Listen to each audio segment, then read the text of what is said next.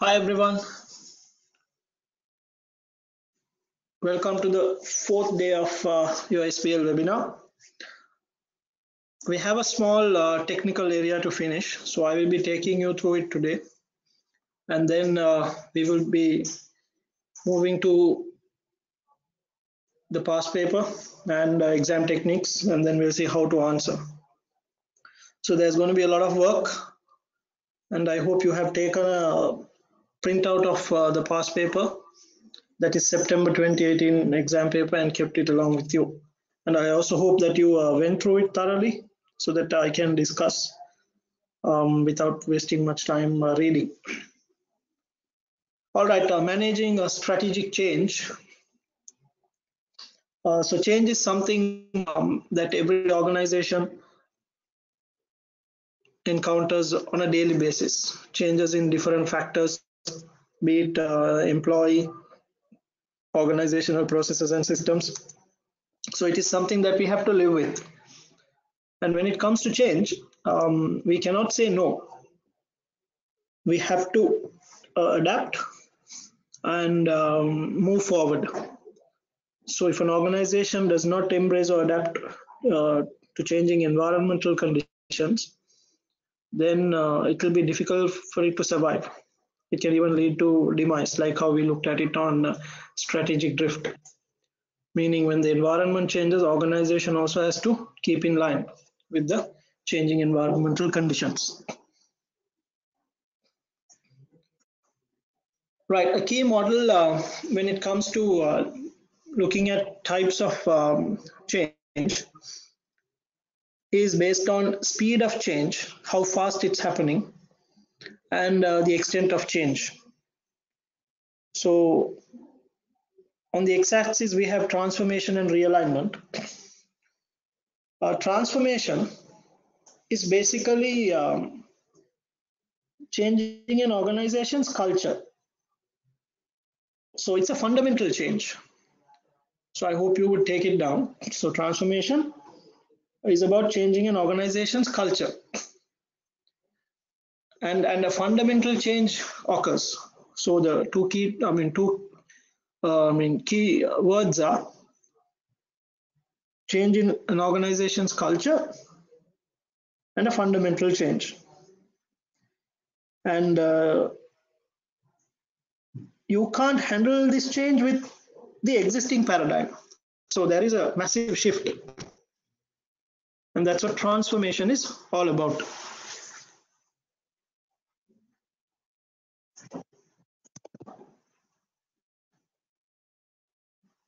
And then we move on to realignment. And this is not a fundamental change. Your central assumptions and beliefs would remain same, but a slight modification. And on the y-axis, you have incremental when it comes to the speed. So incremental, we know it's a step-by-step approach, and also it will take a long period of time. But the end result is a big difference. So there is fundamentally a different organization once the incremental stages are completed. And the Big Bang, it is a forced reactive transformation using simultaneous initiatives on many fronts. And it happens fast, meaning in a short space of time. So when we look at the combination, if something is incremental and transformation, meaning a fundamental change happening over a period of time, a long period of time, then we call it evolution. A worm becomes a butterfly, doesn't happen overnight, it takes a bit of time. Similarly, theory of evolution, ape to man, so it's over a period of time, but a fundamental change.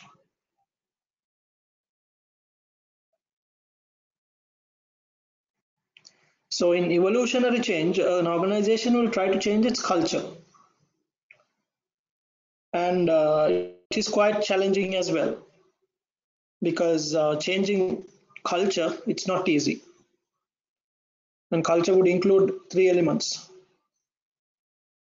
assumption, which is the larger part, values, and the beliefs.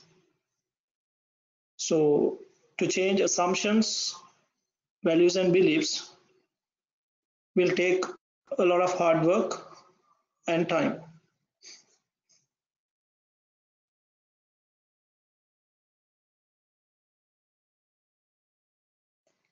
Also, an evolutionary change when it comes to an organization should be planned.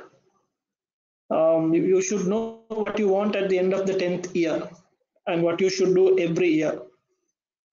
It can't be an accident. Of course, you can have 20 to 30% unplanned activity coming in, but 70%, 60 to 70% should be planned. But then we have adaptation, that is incremental change, but a realignment. And this is normally the most common type of change.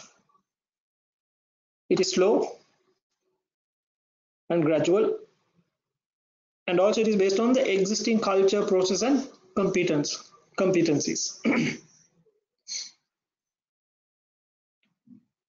So most of the time, organizations, what they do is they adapt to changing circumstances. They don't go to change the fundamentals. You are doing accounting manually, but thanks to technology now we have computers, etc.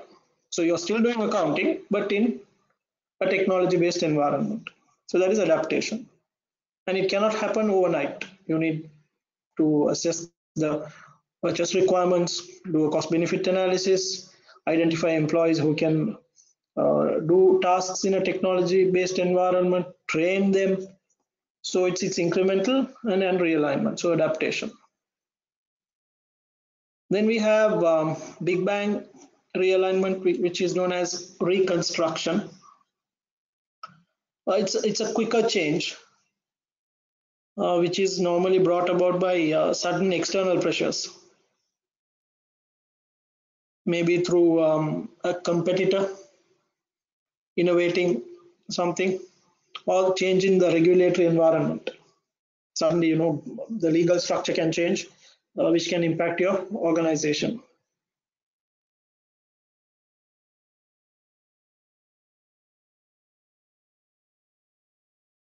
So as a response, the business might launch or implement many initiatives at the same time, rather than approaching on a gradual basis.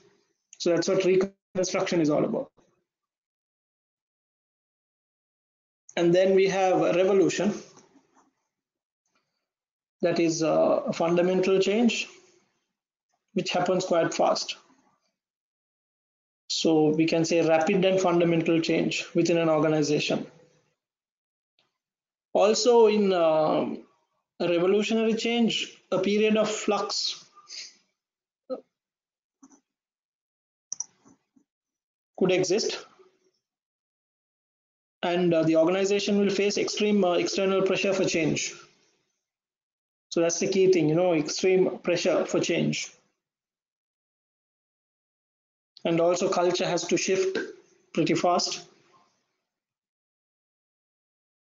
And if that does not happen, the change initiative or the intervention will fail.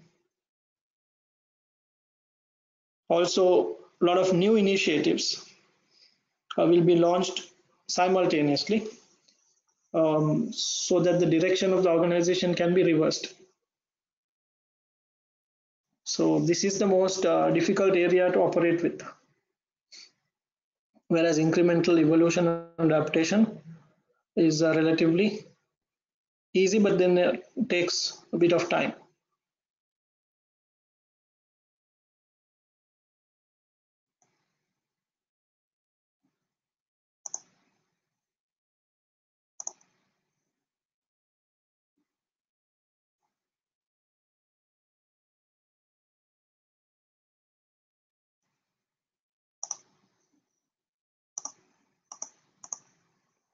Right, barriers to change. There can be many barriers,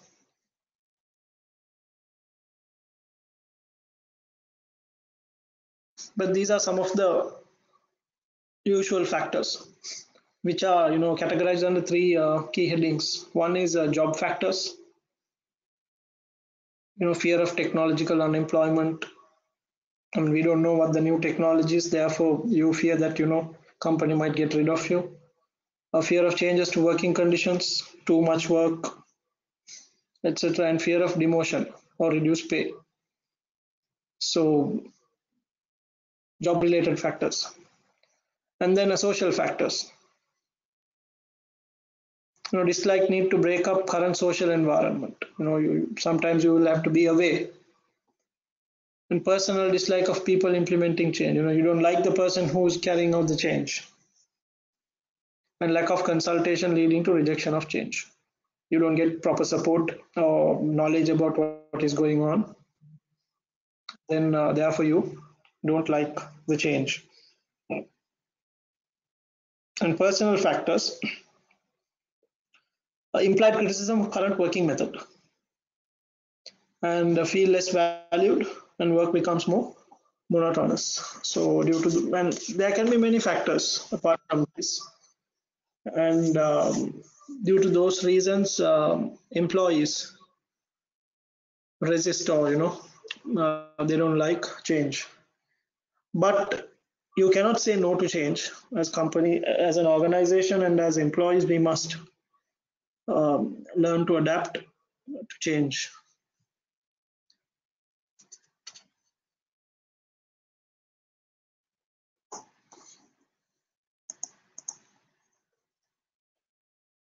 Right now, this is another model that can be used to carry out the change process. Lowen's three-stage change model. And according to Lowen, that successful change is achieved in three stages. So first one is unfreezing existing behavior. So what happens is, in this stage, you will talk to your employees and explain them the need for the change as to why the company should carry out this particular change. So you're trying to convince them, you're trying to break the barriers.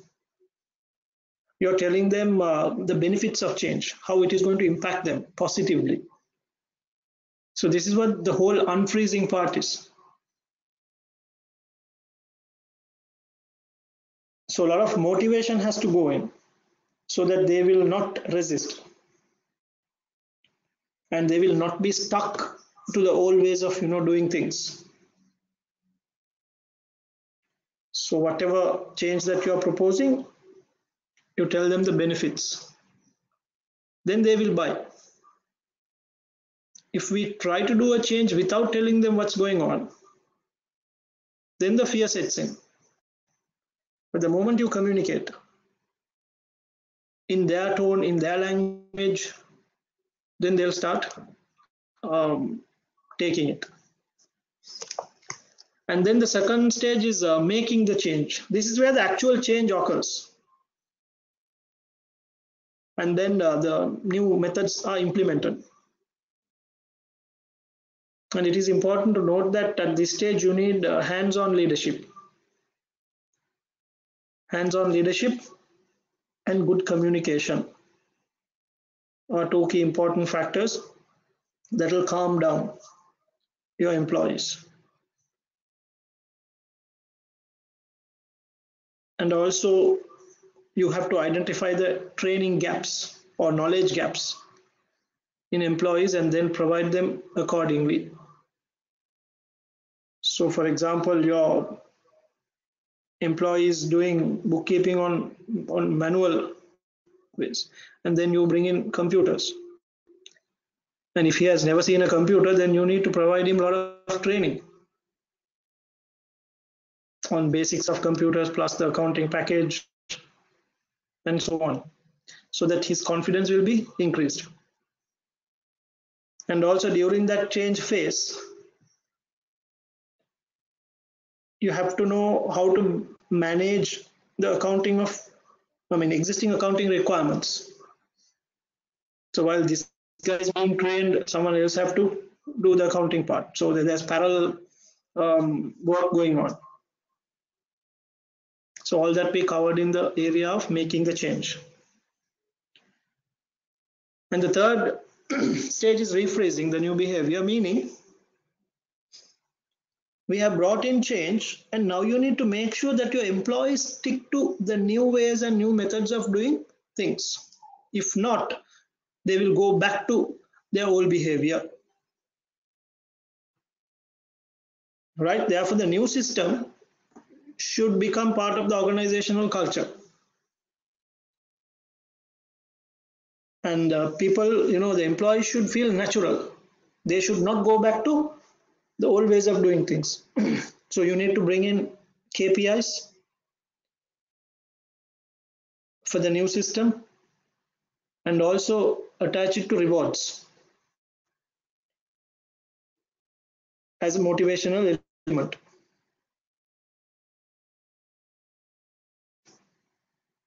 So the whole idea is they don't fall back on old habits and the culture.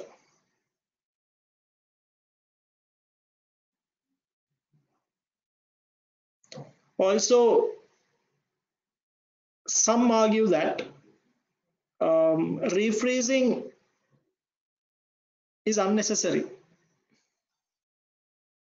Yes, rephrasing can become unnecessary in a highly dynamic environment. If you have to constantly keep on changing, because what happens is when you rephrase, then okay, they are in a new mindset, and again if another change intervention has to come in quickly, then again you have to unfreeze, make the change, and refreeze.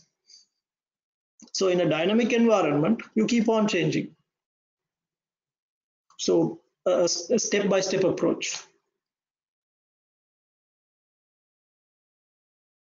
So that's what Lewin's three-stage change process model is.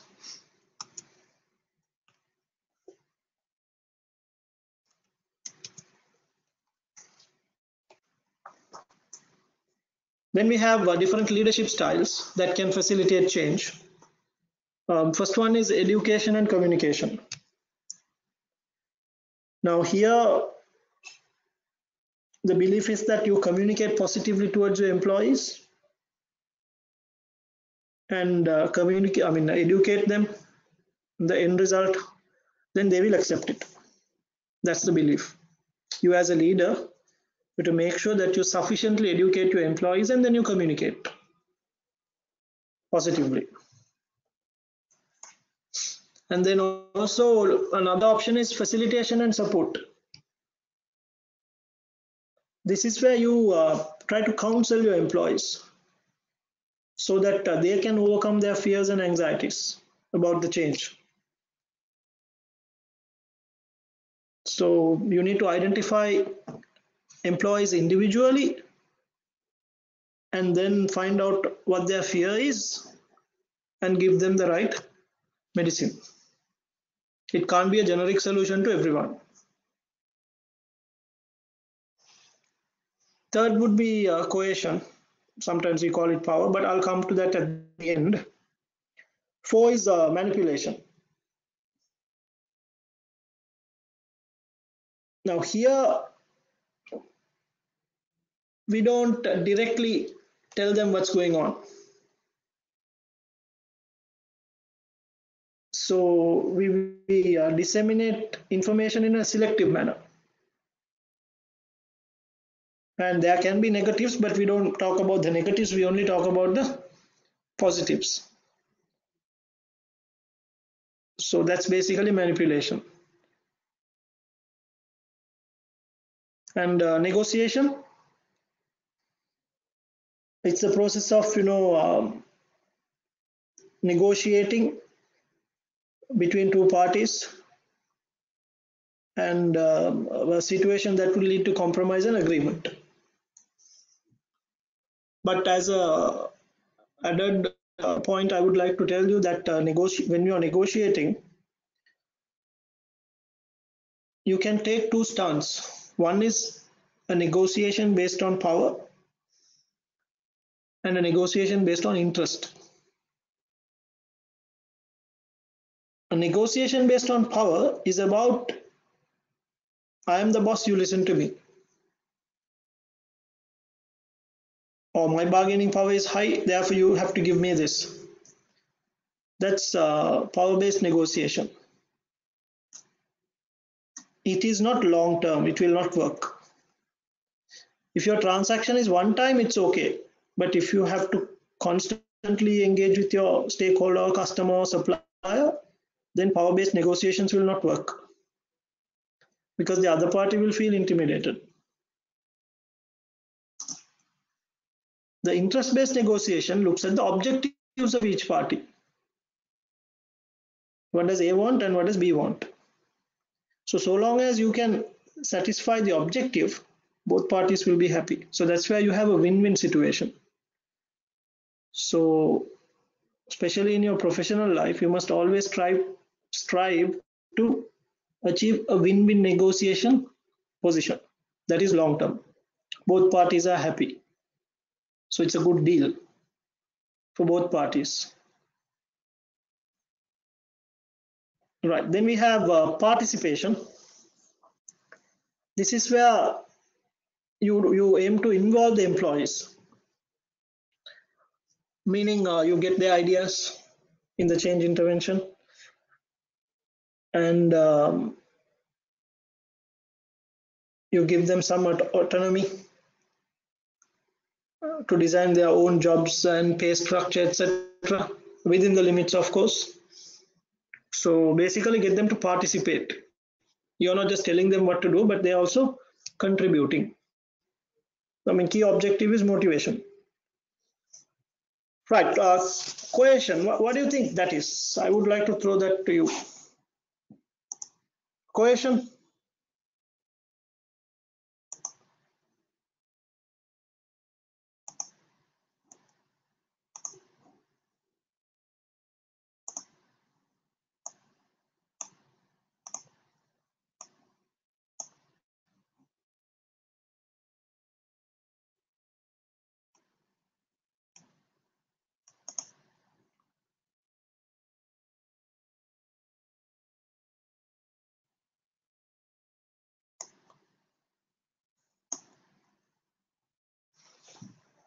There is a question. Could you please give other examples of power-based negotiation?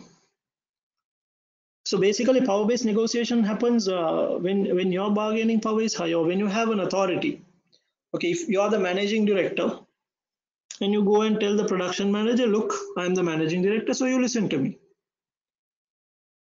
I mean, you're not taking the opinion of the production manager, so he will be very demotivated. So I'm your boss, listen to me, that kind of an approach.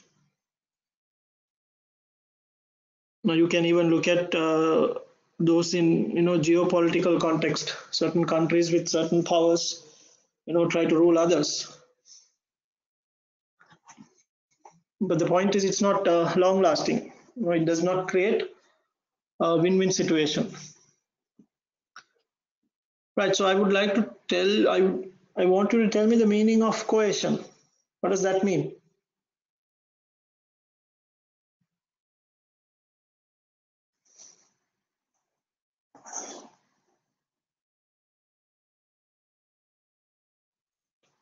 So this is normally taken as the last option. I mean, you have tried, now if you see, there are 6 leadership styles. You have tried the 5 and nothing works, but then this is your last option, cohesion. That is where you use your power. Right, so it's like a compulsory approach. So you tell your employees, look, either you be part of this change or you leave the company.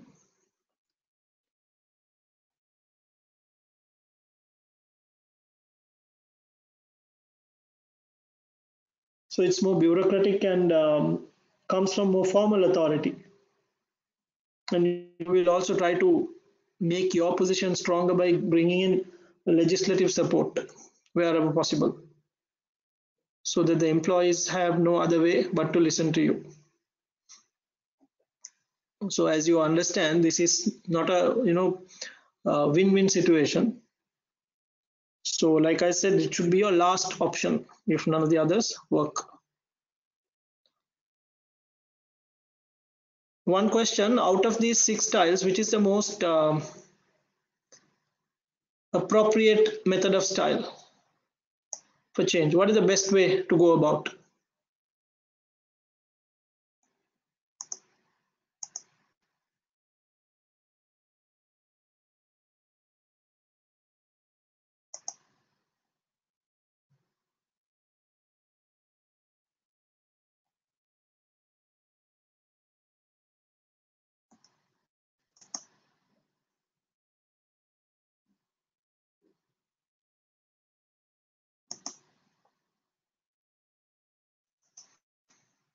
What do you think is the most best option?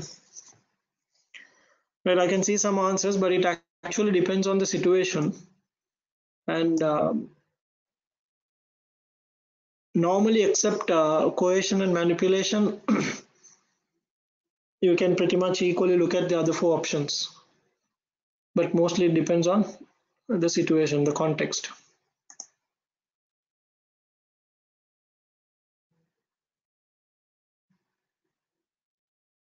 Is power negotiation like the autocratic leader? Yes, correct. That's an easy way of looking at it. Could you please explain refreezing? That's making sure that new ways of doing things are continued. You put in place, measures to make sure that new ways of doing things are continued.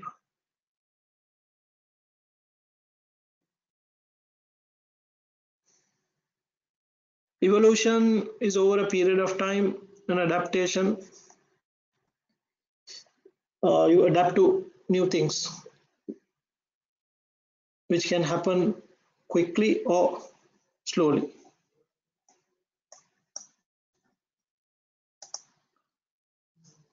Coercion is using power. That is compulsory approach by management to implement change. That's what coercion is.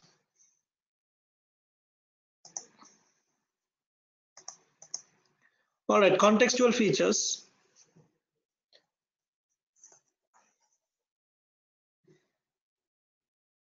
Now this is a model that is used to help managers design an approach towards change. So what it says is there are 8 factors that you need to look at when a change has to occur.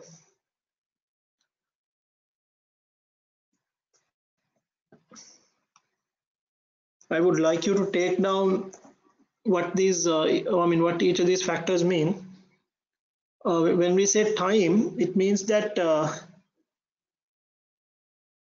whether the organization has sufficient time to change or should they change now, meaning react quickly. If you say react, it's immediate. Whereas respond, you can take time and do what needs to be done. So in contextual features, in time, what we look at is how much time the company has or the organization has to carry out the change. Now or later. Scope means how much of the organization will be affected. Right? So is it a realignment or transformation? That's what scope is. Are we changing only the production and marketing, or are we changing the entire organization? Scope, area of impact or operation.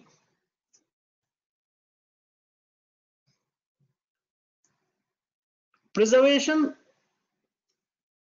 basically what to keep and what not to keep. What to keep and what not to keep. Meaning, which aspects of your working culture, competences, and people you should retain when you change, and which ones you should let go. So when you bring in the new accounting system, to accounting department, and if you had 10 employees doing manual work, now probably you will not need 6 of them. So you preserve 4, let the 6 go, of course with a satisfactory redundancy payment. So that's what preservation means.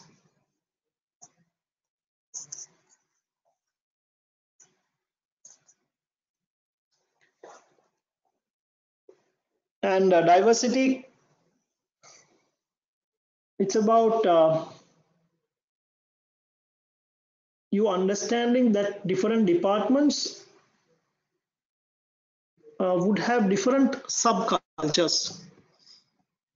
Now, see, when you carry out a change initiative, you can't have one recipe for everyone. It's very difficult. I mean, most of you who work in companies, the setup of an accounting function and the marketing function. The accounting department, if you walk in, it will be very quiet. People are busy. Everyone is glued onto their computers, thinking a lot. And then you walk into the marketing department, a lot of flamboyance, noise, chit chats going on. So different subcultures within the main organizational culture. So that's what diversity is all about. So when you carry out a change, you must understand that and go about accordingly.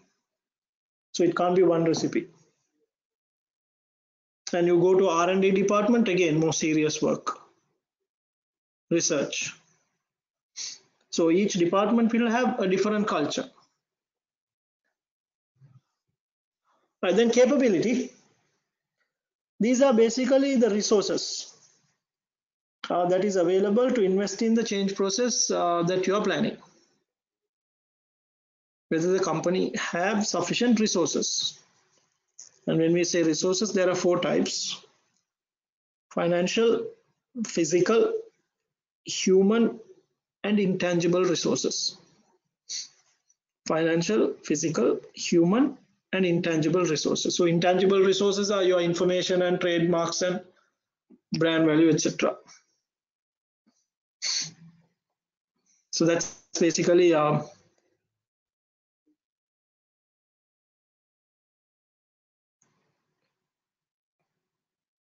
so resources are capacity. Capability is basically whether you have the ability to exist to cope with the change. Capability. Whether the company or the manager is capable of coping with the change. A small organization will not be able to take up certain changes that happens in the external environment. So that means they are not capable, while a large organization will be able to cope. So especially during economic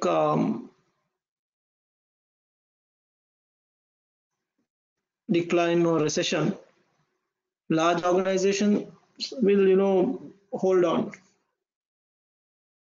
but small organizations will go out of business. Readiness, whether your staff are aware of the need for change and are they ready, whether they are committed. That's what readiness looks at. If your staff are ready for change, that's a very good sign, meaning a lot of other limitations or barriers can be overcome. Basically, willingness of your staff for change. And finally, power. How much authority and autonomy the change agents have to carry out the change. So change agents will have the power to do change within the organization. And if so, how much?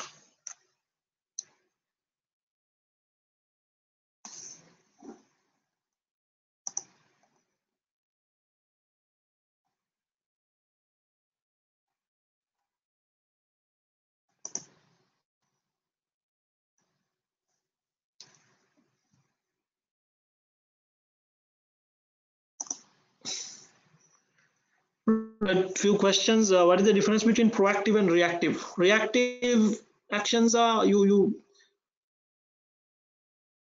implement or carry out something once something has happened. Variance analysis is reactive. Proactive is more like forecast. You foresee before something happens and then you put certain measures in place. That is proactive.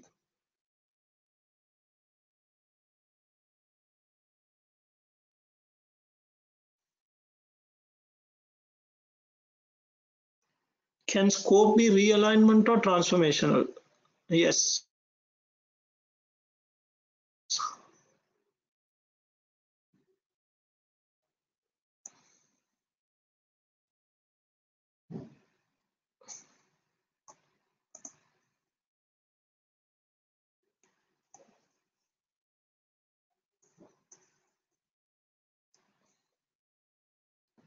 And diversity is about subcultures. Okay, and four types of resources. One is financial resource. That is your financial, resources mean debt and equity, money that you have in your business, retained profits, retained earnings, etc. Then your physical resource, building, machineries, equipment, all that. Then human resource is your people, skills, competencies they have. And then finally, intangible resources, your information, and then your brand name, logo, all that. Those are your intangible resources.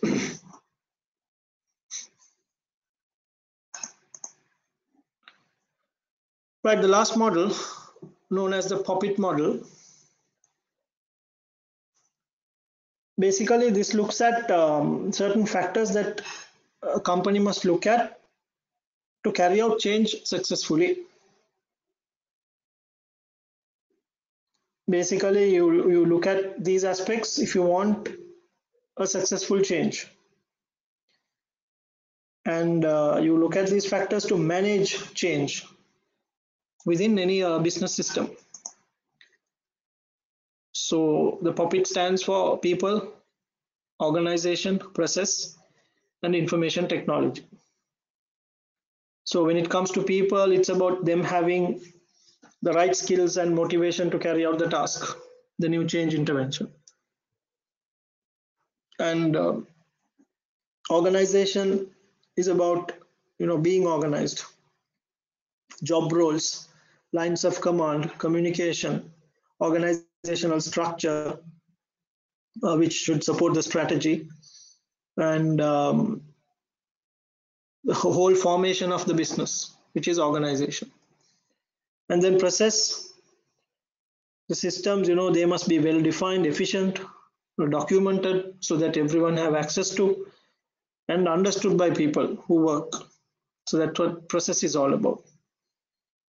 And finally, IT, which links the whole organization and which drives performance, which helps to drive performance. And it will, replace manual tasks and then improve organizational efficiency. So what you must understand here is when you try to implement a change in one of the areas, others will also get affected. So it's all interlinked. So the success of a change will depend on all four of these factors. So coordination should happen among all four. So that would be the key word, coordination among all four.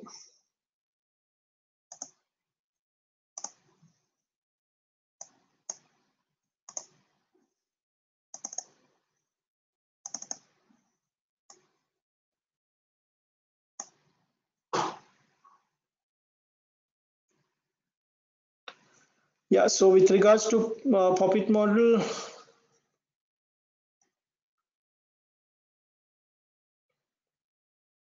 IT and people. So people is about what kind of skills, competencies they should have when you carry out a change. And also the amount of motivation that you need to provide, the rewards, and their resistance level, and what you need to overcome their resistance. And IT is about the amount of support you need to provide, investment on IT, training, to what extent IT is impacting the change, and the changes in processes and staff development that will occur due to the changing IT, and to what extent IT should be exploited to derive business benefits. That's what we look under the IT category, information technology. Okay, there is a good question. That's can we analyze failure of change management through POPIT? Yes, you can look at the success or failure of change through these four aspects. You can even use the contextual features, the 8 factors.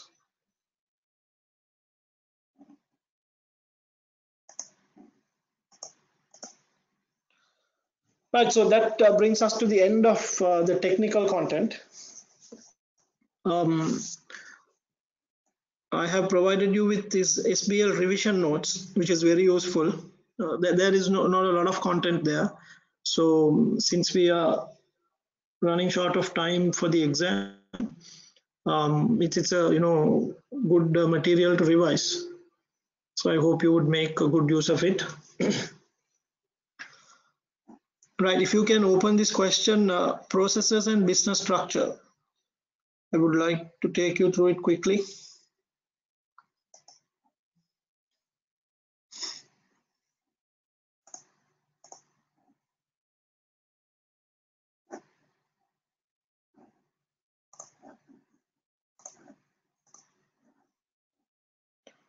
I would give you about 3 minutes to quickly have a read on it.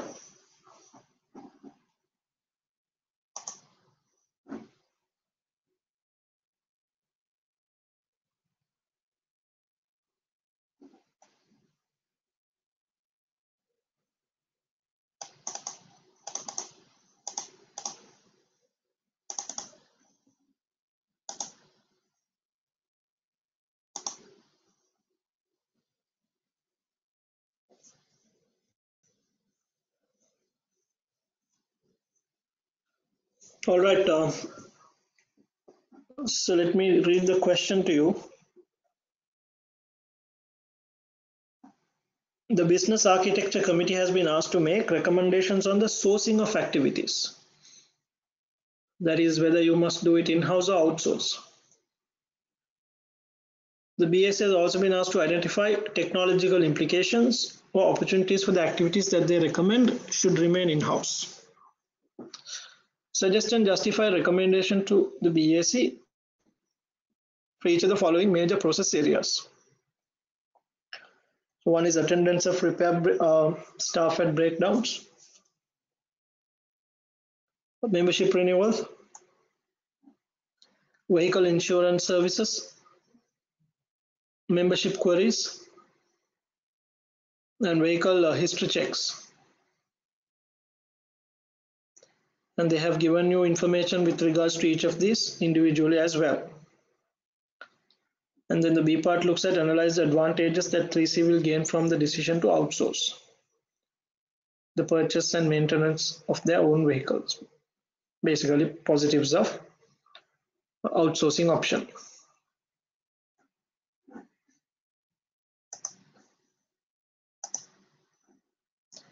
Right, now to answer the A part, which is about what the business should do with regards to these areas, whether they should do it in-house or outsourced. Now it's a generic question, right, in terms of whether you have to do it by yourself or give it to someone else. So when a question is, for a similar type of question, you can use a model like this, which is, Harman's process strategy matrix.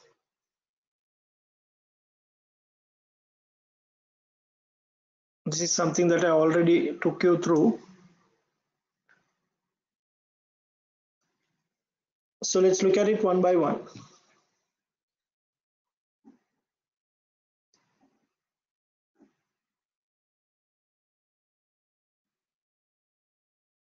So the first item of attendance at breakdowns for repairs.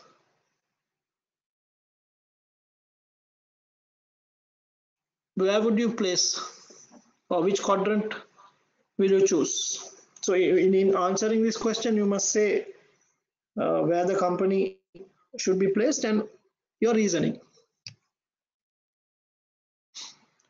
So you must say the level of strategic importance of that particular activity. If you say high, you must say give reasons.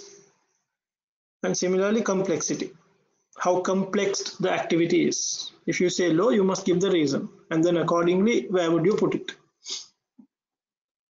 So I would like to throw the questions to you.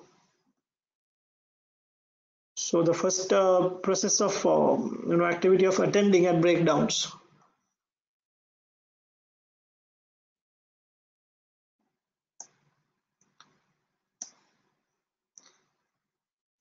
See, it's important that you understand the business when you have to answer questions like this. That's where the business awareness or the acumen becomes very important in SBL.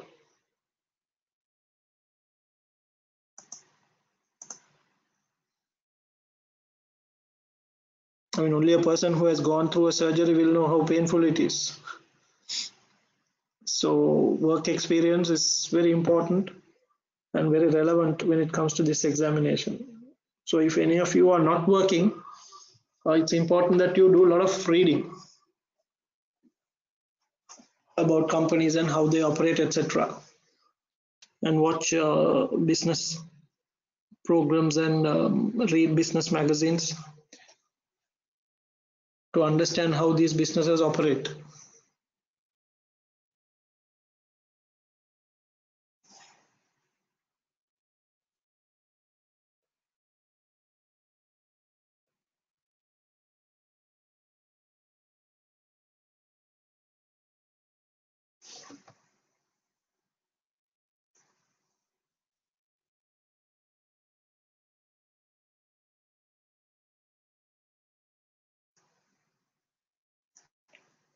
So strategic importance of this particular activity is high,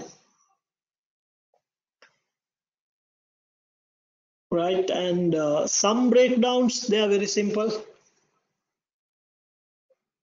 and some are quite tricky.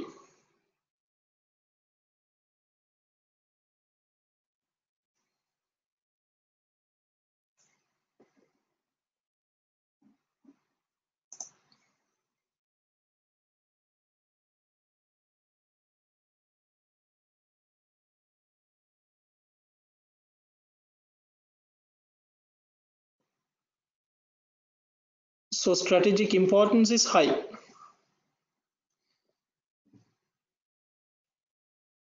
and therefore you have to keep it in house. You can't let someone else handle it. And overall complexity is also high, because your employees need to be knowledgeable. Of course, the breakdown can be simple, but your employees should know what to do. Depending on how they diagnose, they will know whether it is an easy job or a difficult job. So knowledgeable workers, skilled employees are a need. And therefore, you must place it here, work on improving and keep it in-house.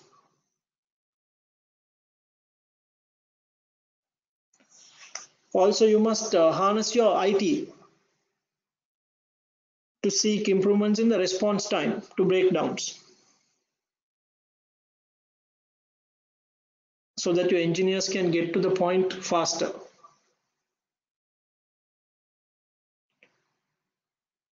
Also, you must have systems in place so that your engineers can diagnose issues faster, and they can provide the right solutions.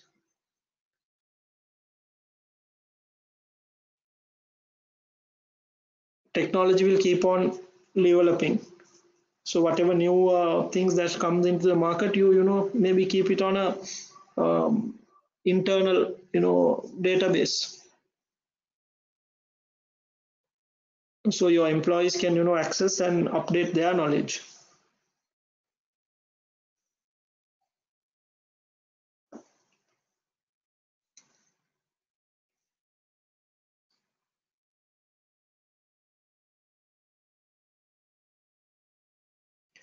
All right, number two, membership renewal.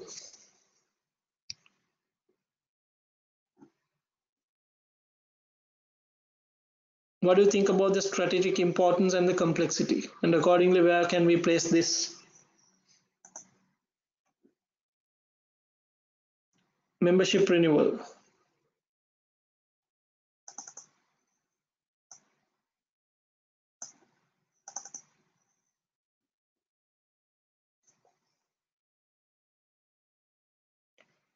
Remember, in answering these questions, you must justify your answer. For example, if you say outsource, you must say why. And that why, that outsource should be supported by high and low complexity and importance, and with reasoning.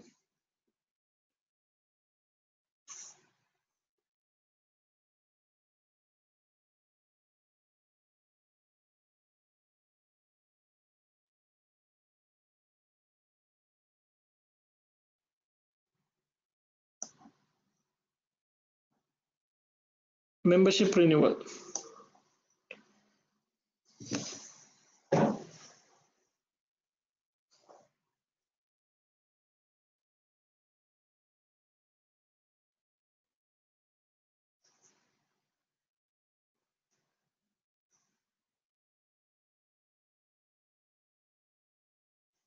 So renewal of membership is important for your continued business.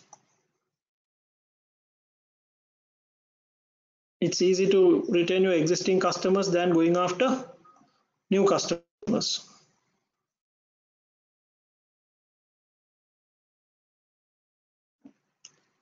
So complexity is low, but the strategic importance is high.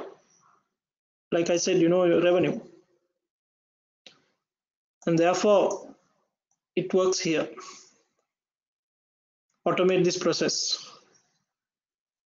So how you would write is you automate the process. That is, for example, when a member's expiry date reaches, you send a automatic email telling him, okay, in a month's time or in 2 months' time, your membership will expire and it's time to renew.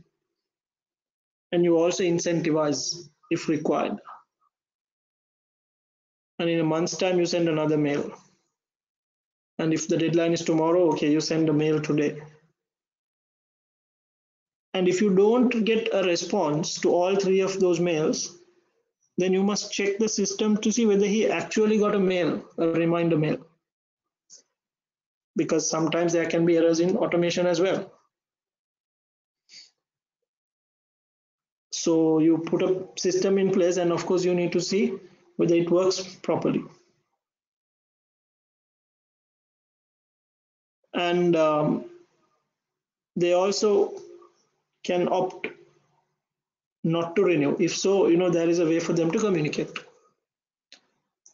So this particular process, falls into the automate category.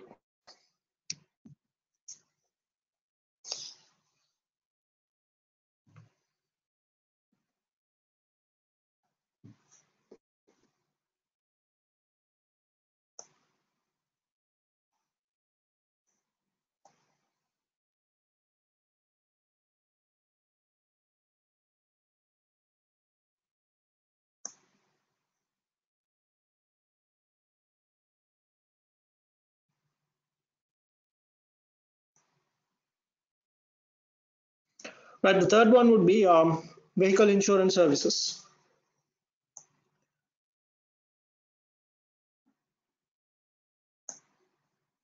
Where do you think we should place it?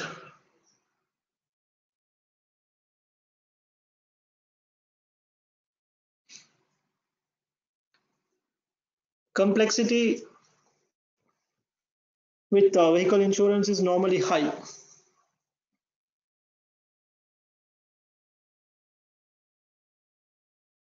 It's technically complex,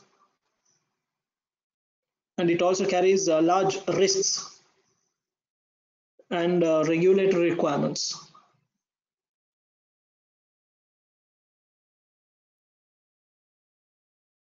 And the other problem is these regulatory requirements will constantly change. So, which makes the complexity even more higher.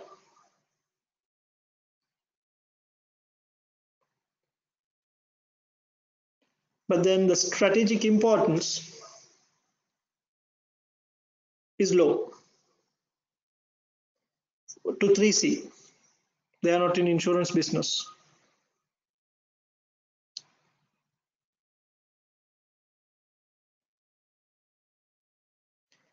Therefore, the best option for them is to outsource this service to a specialist.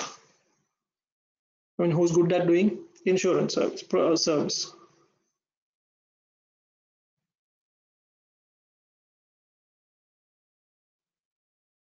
And if they are to do it by themselves, then it will be very expensive for them to manage that entire department, recruiting people. So give it to someone else, give it to the specialist to handle, and then you can focus on your core activities, which is of course an advantage of outsourcing.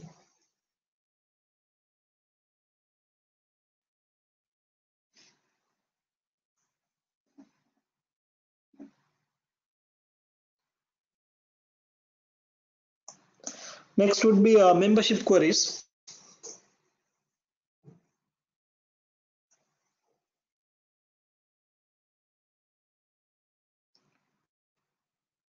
How would you place it in terms of importance and complexity?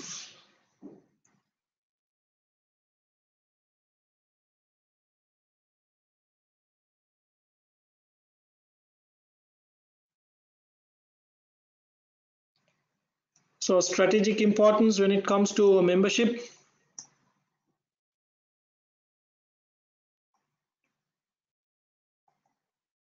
Strategic importance of membership is high. I mean, you must, it's your customers, you must have more and more membership coming in. So you must have frontliners or staff who are well conversant and who can handle these queries for new membership plus the renewals.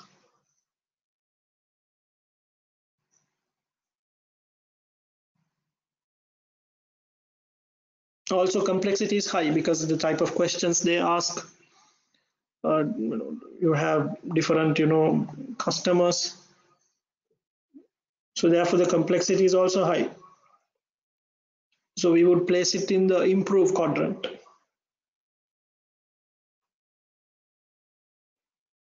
So you have to invest in people and in systems. For speedy service and to respond quickly and accurately to multiple or wide range of questions that new members can ask.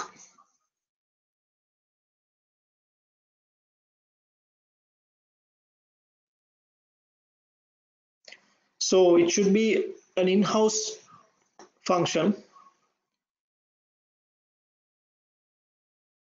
and the physical location of the call center or the people who handle membership queries can be in a place where it is economical for you to operate.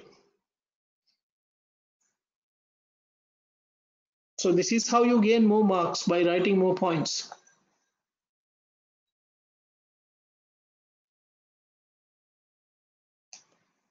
So it's in the improve quadrant.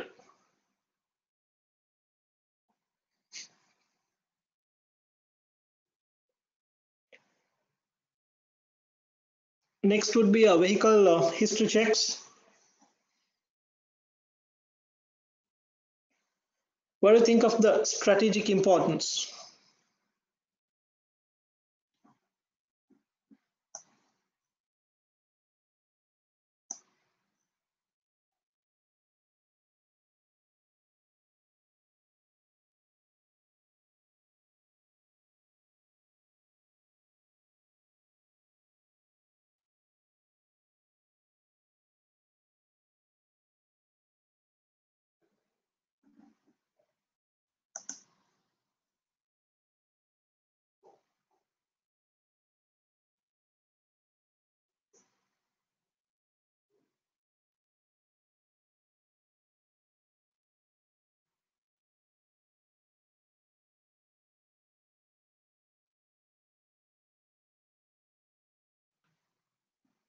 Strategic importance. You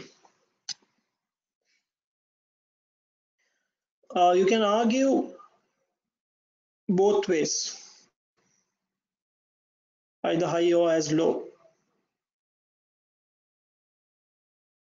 But see, it is important that you provide accurate data here. So the complexity can be high because the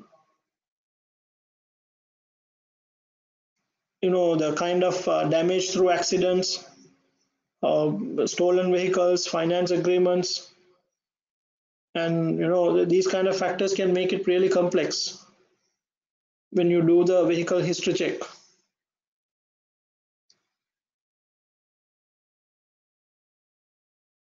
And how important, I mean, the importance of these factors is very high for the customer.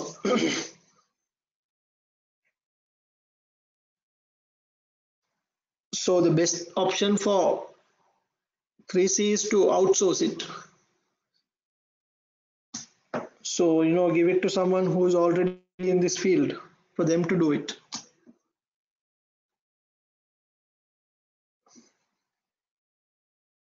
So you will place it in the outsource quadrant.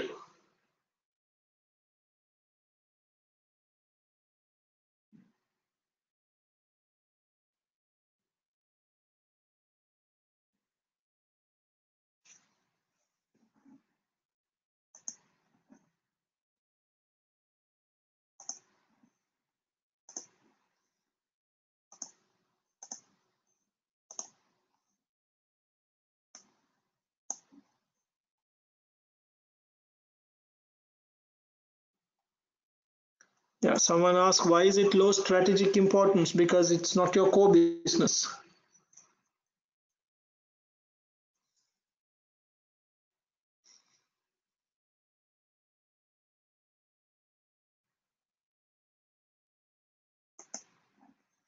All right, moving on to the B part.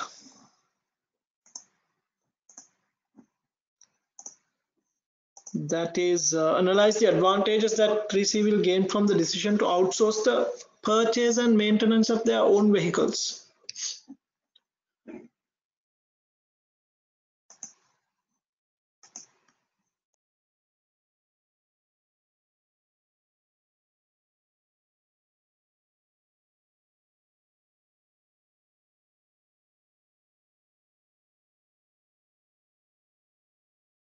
So could you quickly give me the advantages of outsourcing the purchase and maintenance?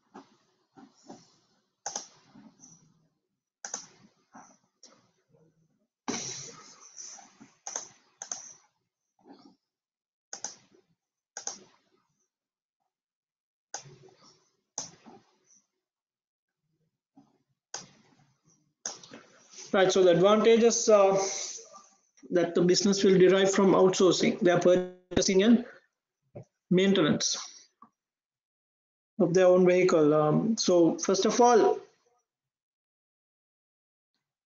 it is low in strategic importance and high in complexity.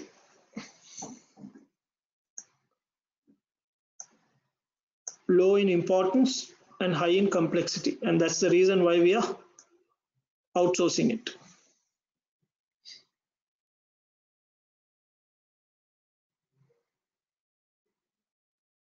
So you must identify the tangible and intangible benefits of this option.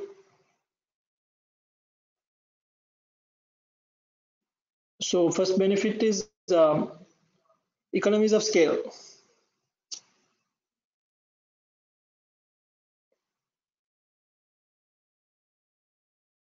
So basically, auto direct,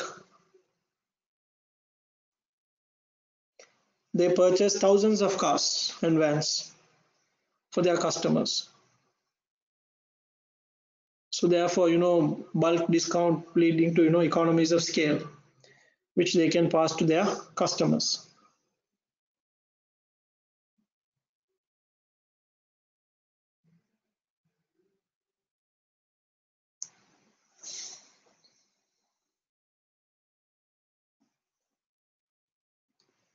Then another benefit is predictable costs.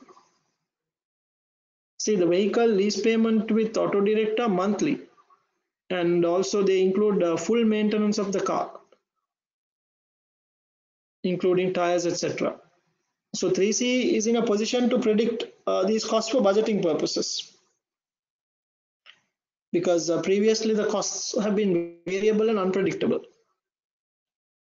So now these costs will be predictable, and then it will help them in their budgeting. So your finance or numbers can be planned pretty much accurately.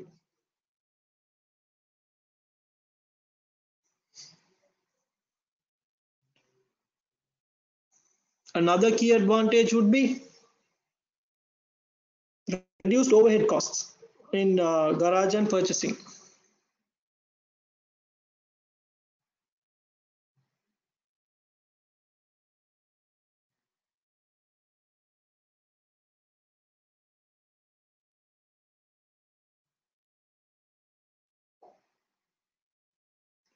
Also, you can realize some income from the sale of the garage site.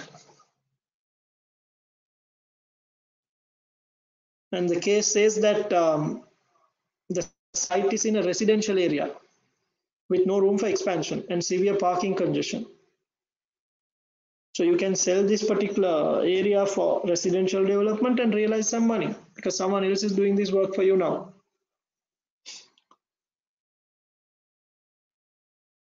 So that's another huge advantage.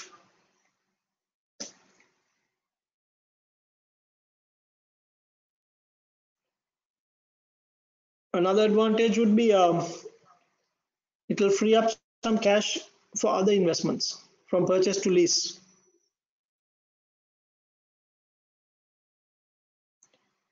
See, when you go to buy on your own, you need considerable amount of money, and money that is tied up in fast depreciating assets. So if you switch to the option of leasing, it will release a lot of money for you to invest elsewhere in the company.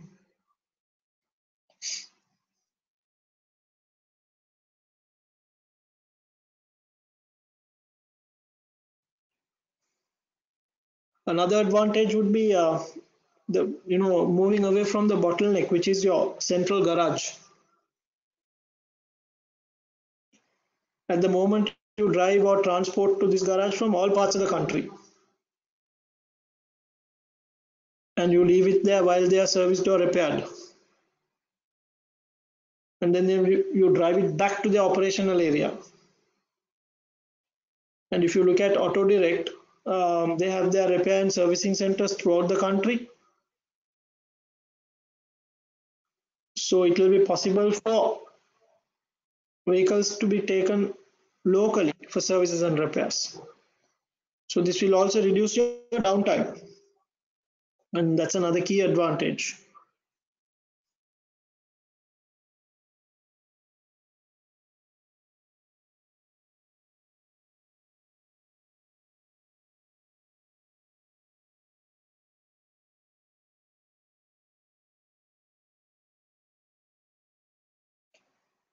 Another advantage would be concentration on core business.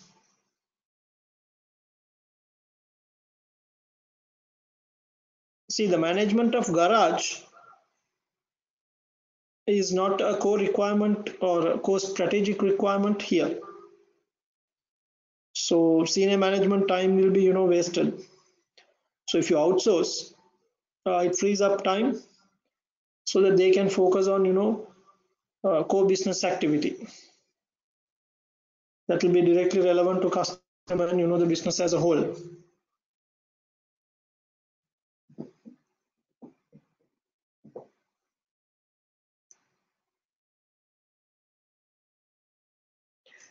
Also, another advantage would be that see, you have the ability to derive or get expertise from your outsourced party. See, vehicles they become increasingly subject to legislation designed to reduce carbon emissions. Also, the technical complexity of vehicles increase. So this would make it more difficult for the company to maintain without specialist monitoring and repair equipments and knowledge. So if 3C is to do it by themselves, then they need a lot of investment in this area. So the best option for them is to outsource to a specialist.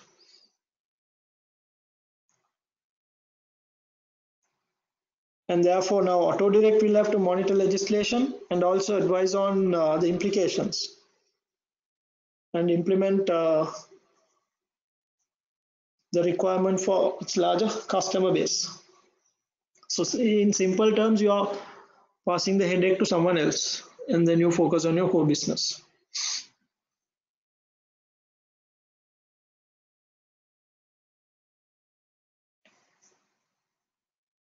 Right, so I would like to mention something important here. If you look at this question, let me take the B part just to explain this point. Analyze the advantages. So it's 10 marks. A common question in your head is, how much do we write for this?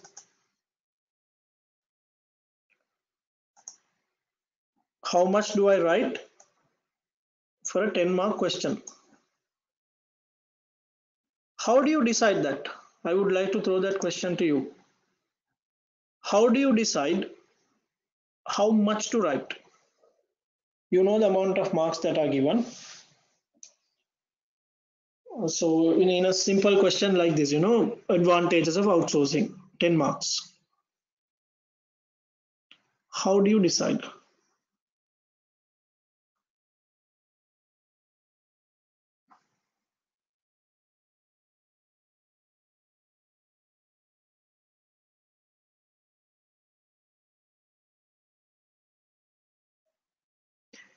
It is very important that you understand this for various reasons: time management, gaining of marks, sufficient explanations.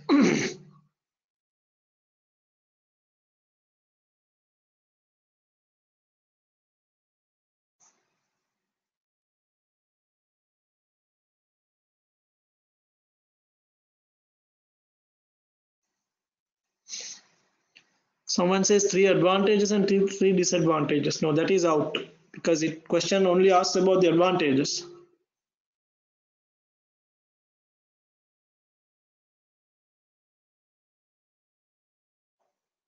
So how would you go about? You must be really clear with regards to this particular element.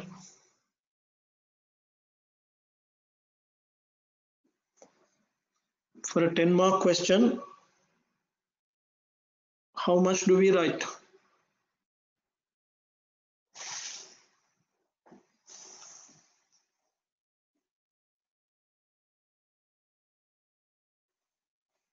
Would 5 points be sufficient? Or should we write 10 points?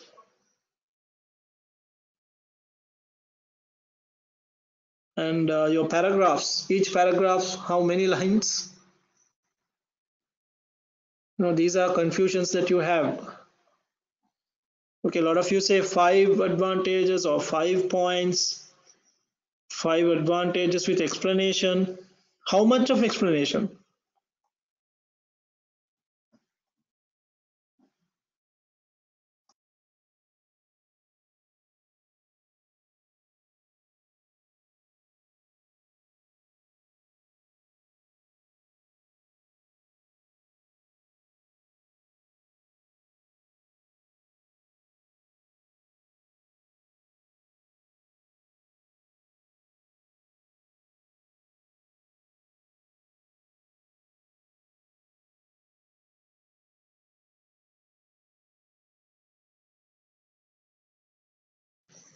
Right, listen carefully.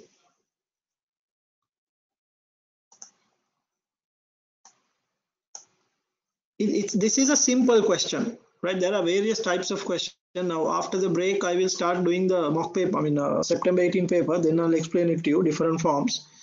But for now, understand, here to get the 10 marks, you can write 10 points.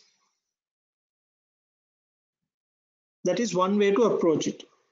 So like how I discussed before, benefits of economies of scale. So you explain it in about 2 lines, then you get a mark. Predictable cost. Right now 3C can predict what the costs will be in future, therefore they can plan it out. Overheads will be reduced because no need for garage and etc.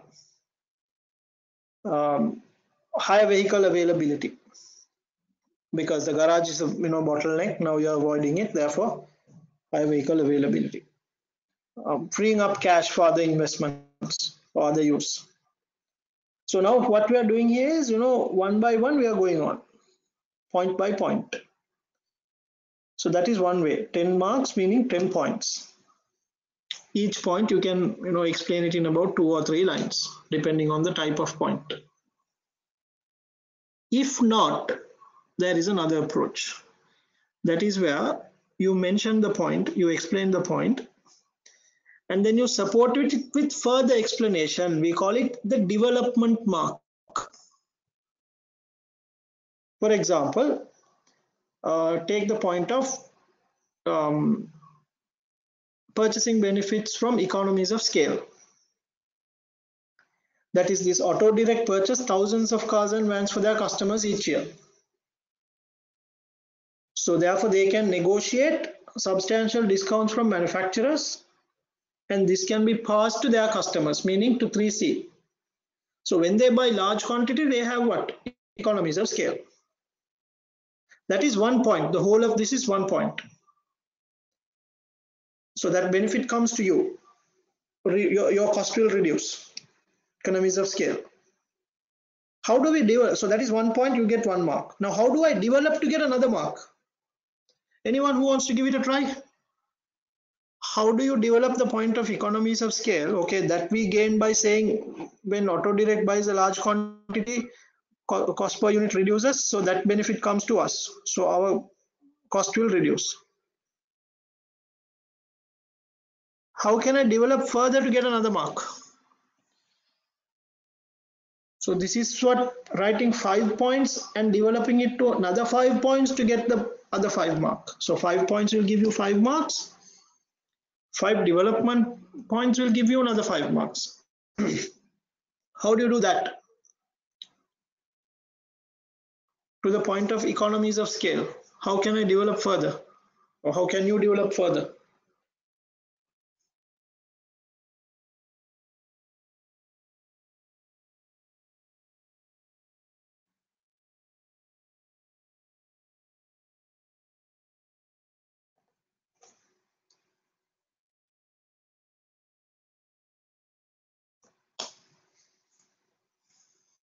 Very good. One answer, it would also make us cost leaders in the industry. Yes. So if you are pursuing a cost leadership strategy, and this particular option of outsourcing will help you in your value chain to reduce cost further. So then you can pursue that cost leadership. So that's a development. So another way to argue is when your cost is reduced, your profits will increase, meaning towards shareholder wealth, or your ROI will increase. Your denominator remains constant and your numerator increases, profits. So this is how you develop.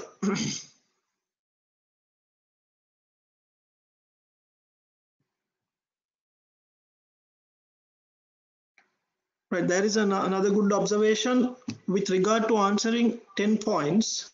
Can this be done by when they say analyze? When they say analyze, they require explanation, isn't it? Yes. Analysis means looking at from a 360 angle. So for example, coming back to this economies of scale point, How is economies of scale? Because Auto Direct purchase thousands of cars, I mean a lot of cars and vans for their customers each year. And when they buy a lot, they are able to negotiate a bulk discount, a substantial discount. And when they get discount, they can pass to their customers. So this is what we are looking at it from many different angles. So all this is but one point. That's what analysis is all about. You don't just say, okay, outsourcing will give me economies of scale. No. How? In what angle? So that's where the analysis comes in. But that's a good observation. So even analysis, needs explanation from many different angles.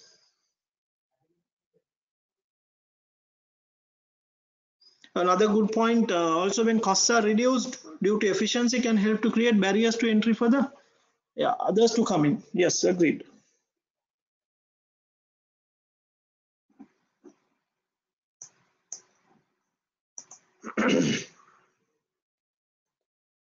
So remember, depending on the marks, it's about number of points.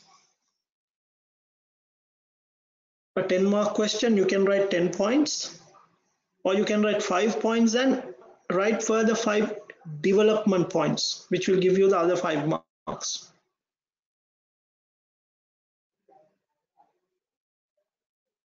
So if the question is easy, you should focus on writing more points.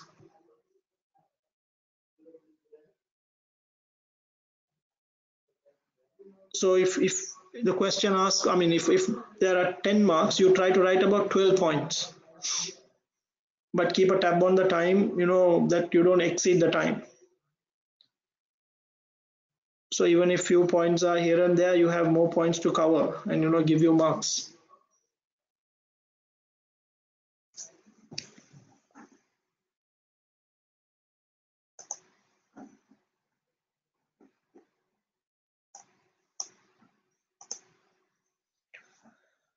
All right, now let's take a break. But then in this break time, I would like you to be very thorough with the September 18 scenario. Hope you have already read through the exhibits.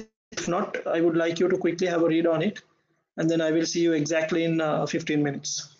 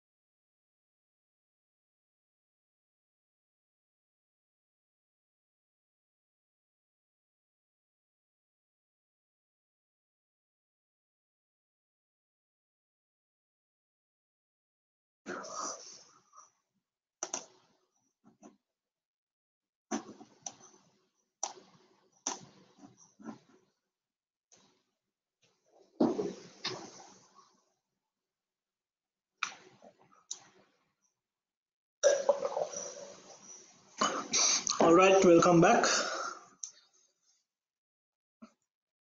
There are two questions that I would like to quickly answer. One is,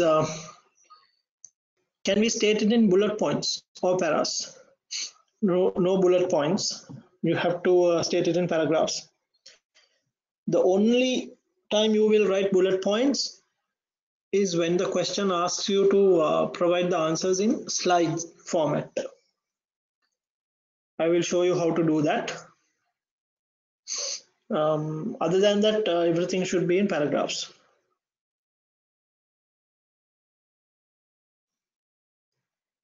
Also, please clarify whether we have to explain when writing 10 points. Yes, you need to clarify. No, whether we have to explain. Yes, you need to explain. For example, the previous points of economies of scale advantage, how you would write it is, you can say, for example, Auto Direct purchase thousands of cars and vans for their customers each year. They should be able to negotiate substantial discounts from manufacturers or sellers as they buy in bulk. So some of these discounts can be passed on to their customers, such as 3C. And these discounts that is being passed on would go on to reduce the input cost of 3C. So that whole thing is 1 point.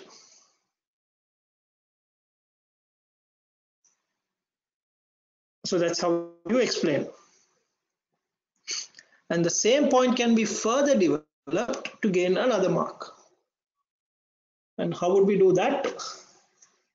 We could say the reduced input cost will go on to reduce the overall cost of 3C, and this will help in improving profits, the bottom line, hence helping to achieve the objective of maximizing shareholder value. And this would also make the company more competitive in the marketplace. That is one way of developing. If not, you can say reduced input cost will reduce cost of production, or your unit cost will be lower. In value chain, you can look at it as inbound logistics plus procurement. So when your input cost can be reduced, and if your strategy is cost leadership, then this will help you to pursue a cost leadership strategy. But that point you will write if there is any mention of cost leadership strategy in the scenario. So don't go outside the scope. You must stay within the scope.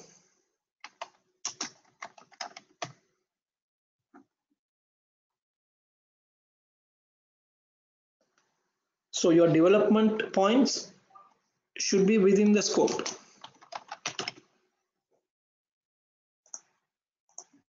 Don't go outside.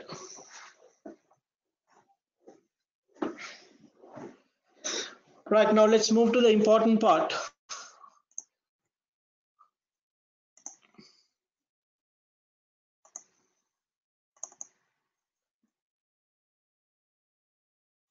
That is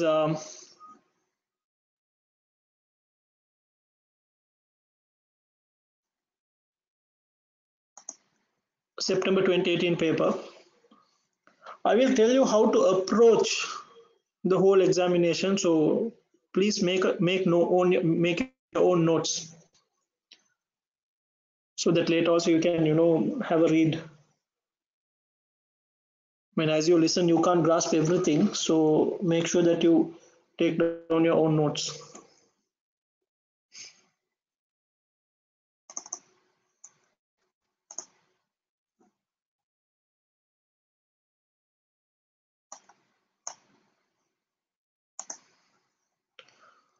All right, so the usuals for hours, including reading, planning, and reflective time. 4 hours meaning 240 minutes. Of this 240 minutes, the recommended reading time is 40 minutes. So that's the first thing you must note down. Meaning, from these 240 minutes, you can spend a maximum of 40 minutes to read. You can't be reading again and again a particular paragraph to understand and then write the answer, because then you are wasting time. Keep the 200 minutes to write answers and 40 minutes to read. So like I said on the first day, reading and understanding is a skill. You cannot learn it overnight, so it needs a lot of practice.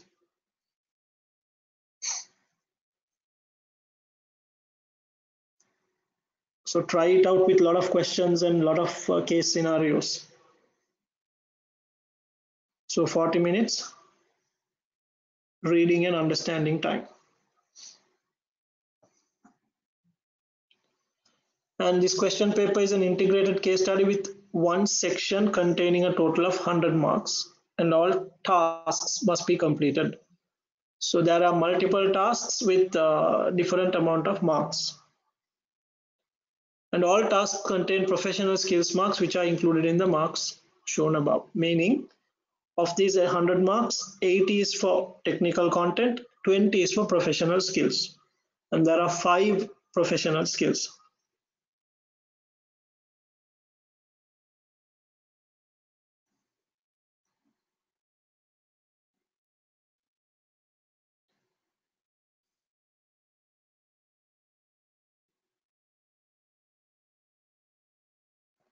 Right. So every case study, I mean SBL case study will have an introduction page.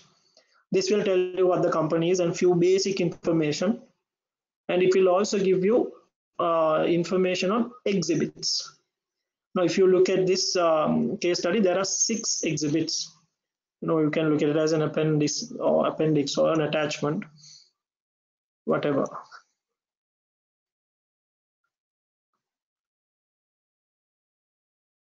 So a bit of information about a company and 6 attachments.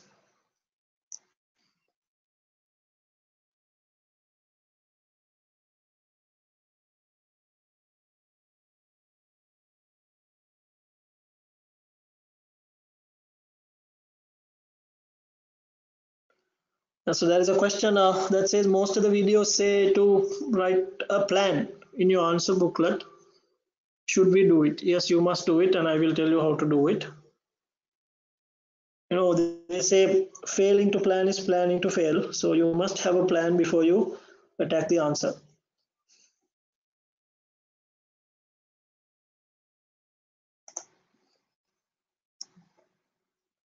Right, so we must, in the 40 minutes, first 40 minutes, firstly quickly read the requirements. See, it says the case requirements are as follows, and you will be told which role you are taking in each task. Right, so sometimes there's a different task, a different role in each task, but in most cases, you will be given a single role throughout the entire paper, meaning, for all tasks. Right, so we have one task here, and that has 2 subsections, that is one A and B, totaling 32 marks. So for your first task, you can see there are 6 professional skills marks and 18 plus 8, 26 technical marks for technical skills. So 26 plus 6, 32.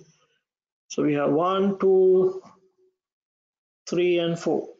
So there are 4 tasks totaling 100 marks.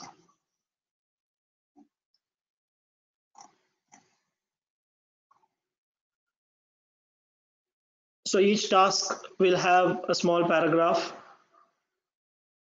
giving you some further information, and then moving on to the requirement. So the first thing you would do is have a quick read on the requirements.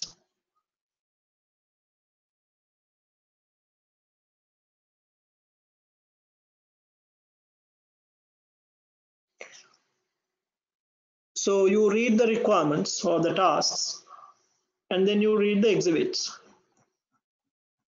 So we have the exhibit 1, extract from the most recent annual report of CC. Extract meaning part of it from the company's annual report. So we have chief executive statement. So you can get a feel of the company, when based on what the CEO says. I'm not going to read any of this. I hope you have already done it, but I will be discussing as we discuss the task for with regards to each of the tasks. Also extracts from a risk report section of the annual report. Then we have specific risks and what they have done about it. Press release. See, information is given to you in different forms. Some apart from the annual report, you have a press release of the announcement of the new road in B.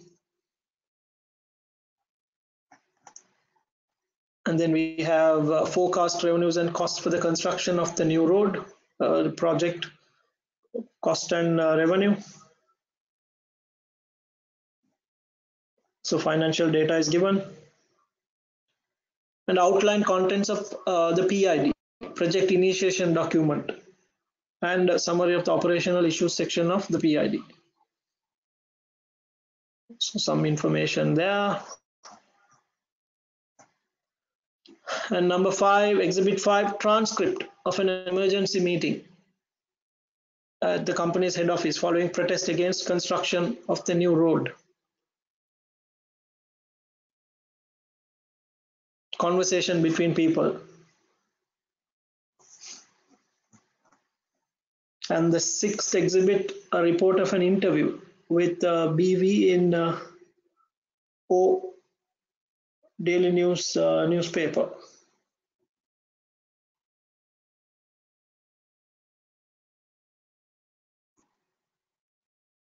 So that interview is about big data.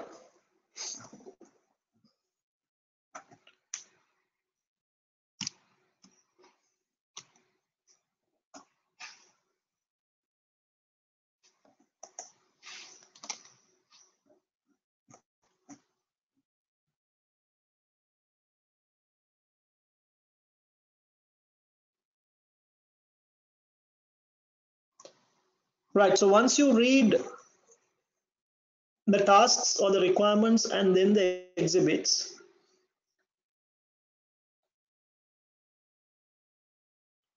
then you can start answering. So in that, if you are to answer the first requirement, so the first thing you do is you identify which exhibit this particular requirement or task relates to. All right, now see, analyzes.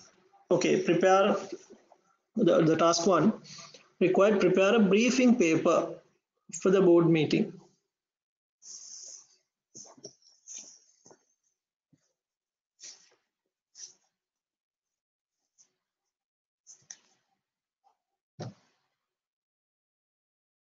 So can someone tell me what the format of this briefing paper is?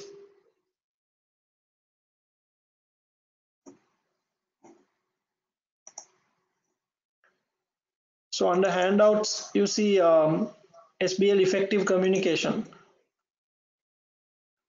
That document contains all the different formats in which you are supposed to answer.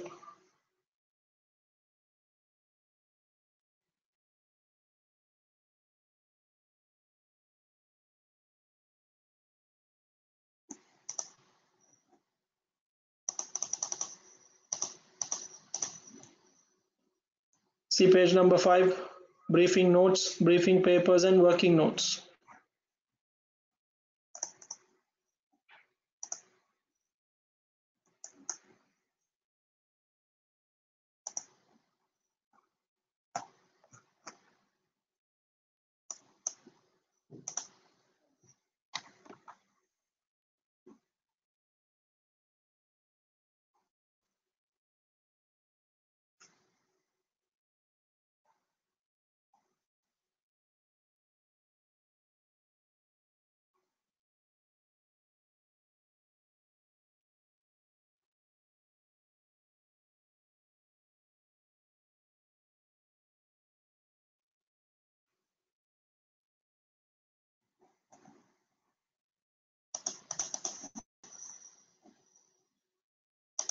I will just take you through one, others you must read and understand on your own. See, briefing notes or briefing papers are working notes. As the name indicates, these are intended to be short and to the point. These are intended to be short and to the point.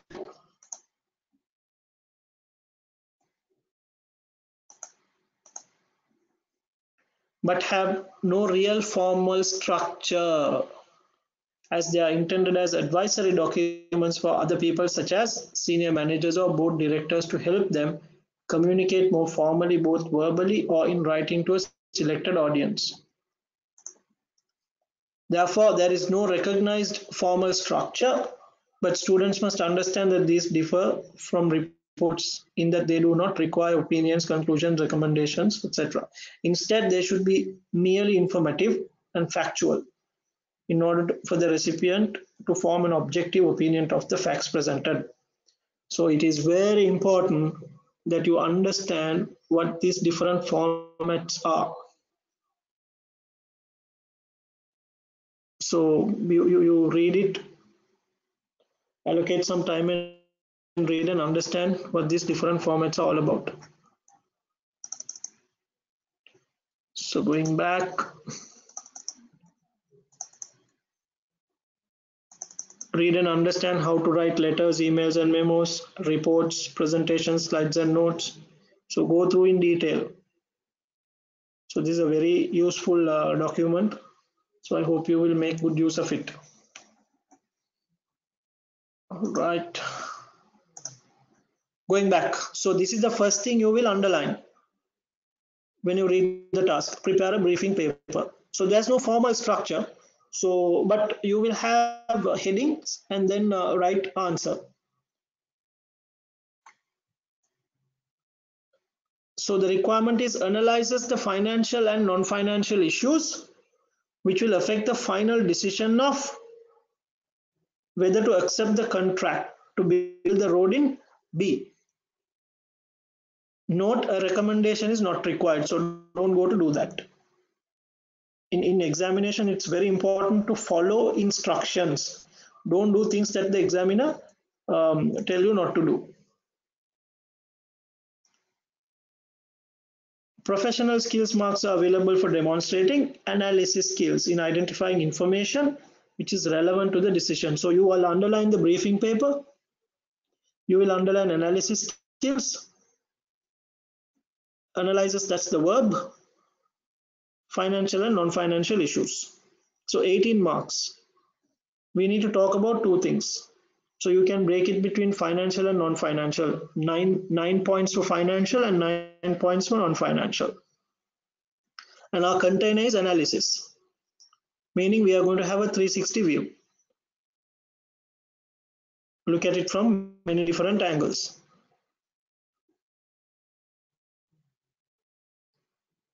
So financial and non-financial factors factors that will affect the final decision, but then don't go to write a recommendation whether to take it up or not. No, that's not our job here.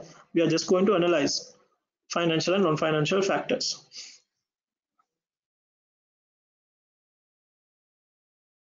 Now this question 1A gives you 22 marks. Can you tell me how many minutes will you spend on this? The number of minutes you are going to spend on this question, you must write it here next to the question. I hope you can see my mouse pointer.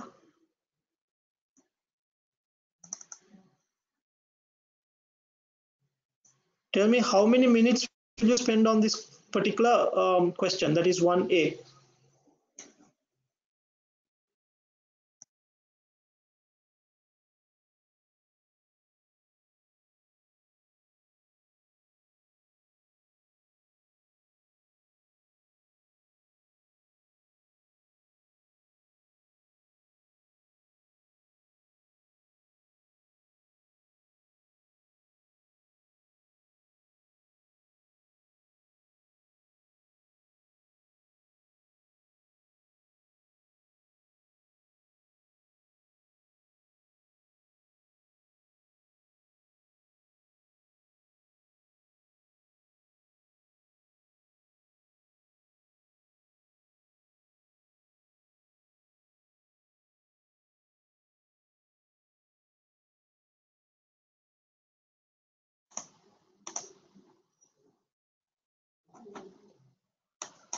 How many minutes?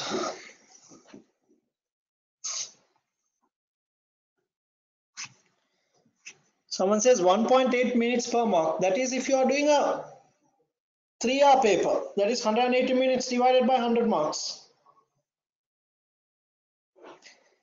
See, that's where SBL becomes very easy here, because you have a lot of time.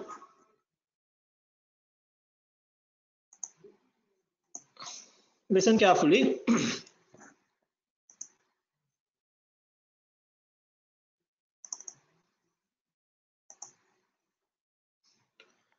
We have 4 hours, that means 240 minutes.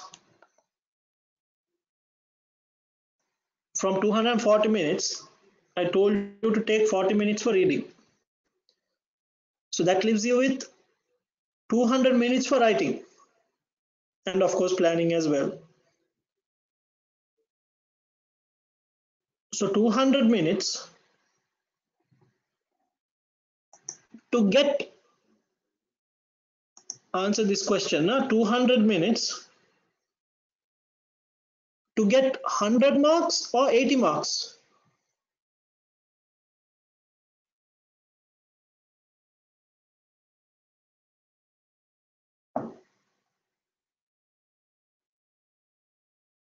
$200 minutes to get 100 marks or 80 marks.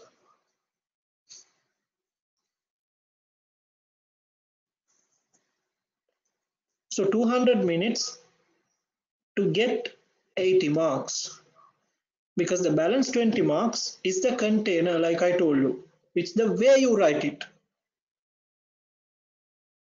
You're not writing additional content there for that 20 marks. It's the way you write your answer, for which you get 20 marks. So SBL, actually you have a lot of time, provided you are prepared in your skill of planning and writing a little faster.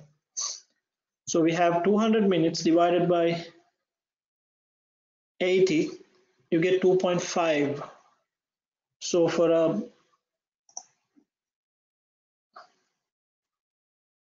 22 mark question into 22,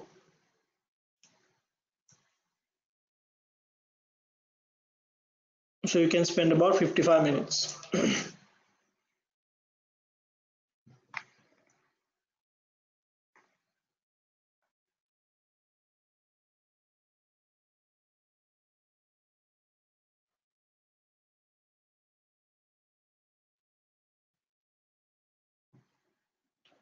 So the time that is allowed, you can write it here so that you can keep a tab. So if you start at say 10 o'clock, so from that time and the time that you have written is allowed for you to answer this particular part. So you should do that for all the tasks.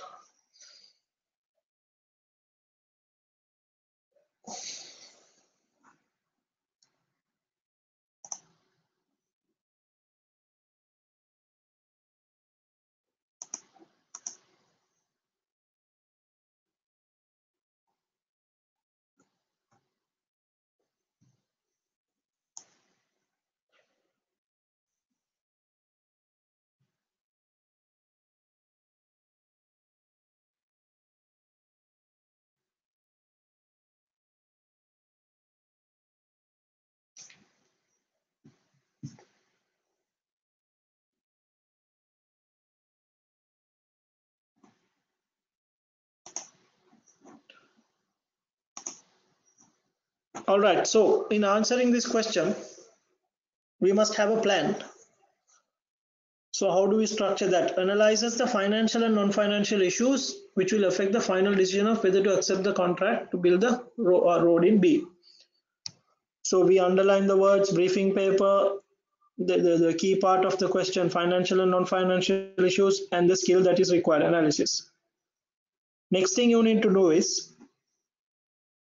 attach the exhibit that is relevant for this particular task. You should know now for some questions all exhibits will be relevant, something like pestle analysis or SWOT analysis or five forces. Then it is difficult to attach a particular exhibit to the task or the requirement. But in most cases, you can directly derive the information required for the task from a particular exhibit. So then we can come and write that here, so that that you should do once you have read the requirement and when you are reading the exhibits, because then you will know, okay, I read this requirement and this is the exhibit that is relating here. So you come and quickly write it here. That's what I told you at the beginning. As you read, you should understand where it relates. So the first thing you do is read the requirement and then you start reading the exhibits.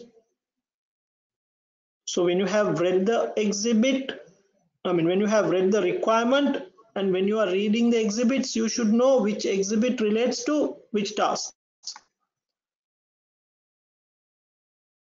Right, so now tell me for this 1A, which exhibit or exhibits you will use to answer.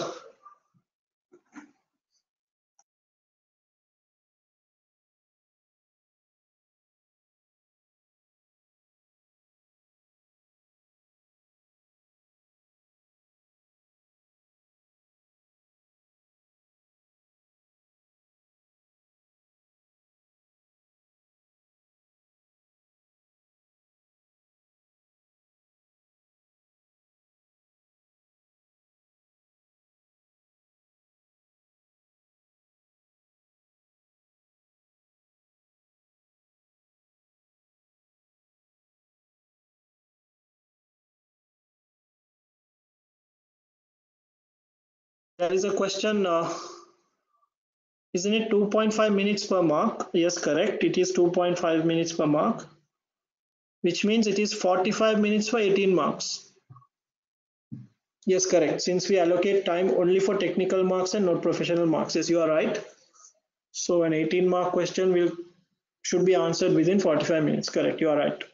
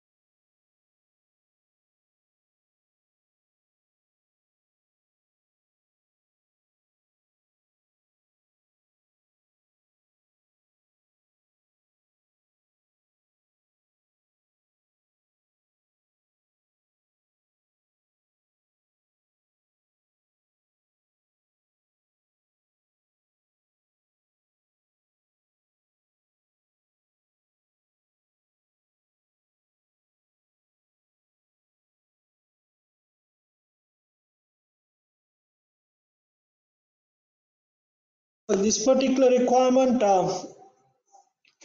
key exhibits are, I would say, 2 and 3, but there is few information that you can get from exhibit 1. CEO's concern about being economic friendly, trying to make more money,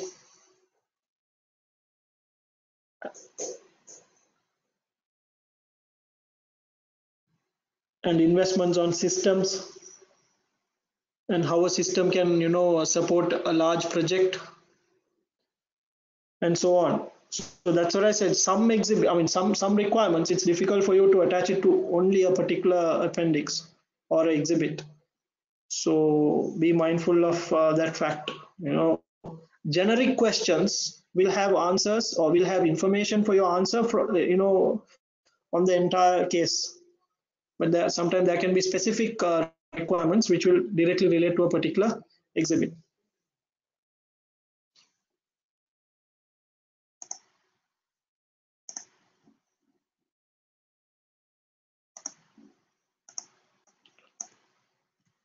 Right, so now it's about having a plan for your answer.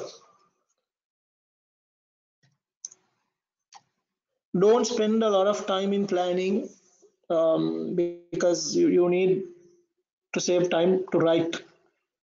So your plan should be a sketch, in very short form. So for example, plan for 1A, you would say financial, you say, financial aspects. Don't try to write in full words. Why we put up in short is so that you will remember later as to what you should write. So financial aspects, then leave some room, and then we'll say non-financial aspects. So financial aspects, what you will write about. For example, if you look at this project, this road construction project,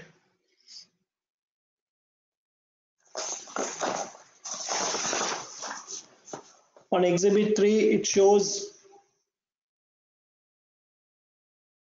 progress payments from B's government is 21 billion. Figures are in million, therefore it's 21 billion. And the project cost is 19 billion. So you have a profit of 2 billion. Whether this is in line with your current ROI. Now that is a financial aspects, right? So you can write a point on profitability.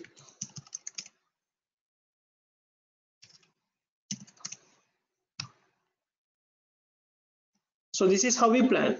Then, in the scenario, they talk a lot about protecting the environment.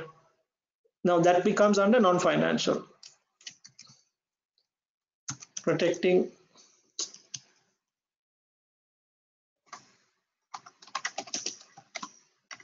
environment.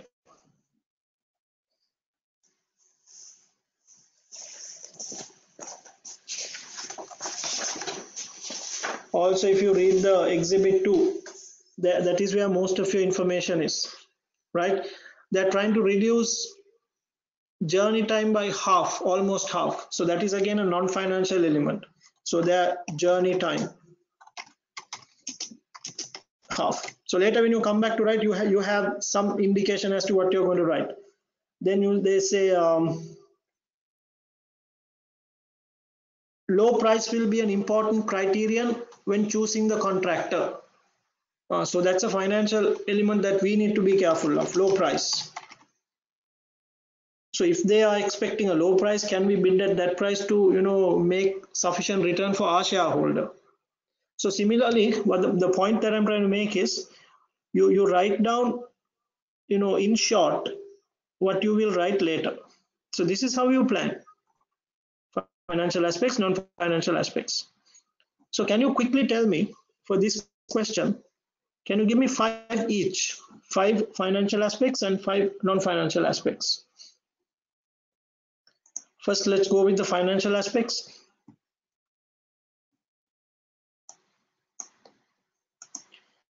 You must always try to stay within the case scenario, meaning within the scope. Don't try to go out, meaning don't assume and bring in points. Those are allowed provided you are within the scope. Assumptions within the scope are allowed, not outside.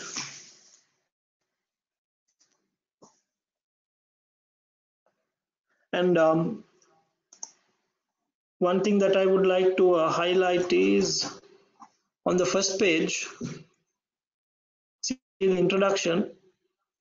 See, construction is a listed construction company. Now, as you read, certain things should come into your head. Something like when you read it as a listed construction company, you should know the implications of a listed company. Okay, there are external shareholders, there is majority shareholders, minority shareholders. The company will have a PE ratio. Company will have an overall, industry PE and company PE. There is share price movements, right? There is dividends. So all aspects related to a listed company should automatically come to your head, because later you will need it. If the company is not listed, okay, a lot of things are not needed. So a listed company, board composition, how should that be? Right? Okay, you are not going to take all these down, but as you read, it should, come into your head.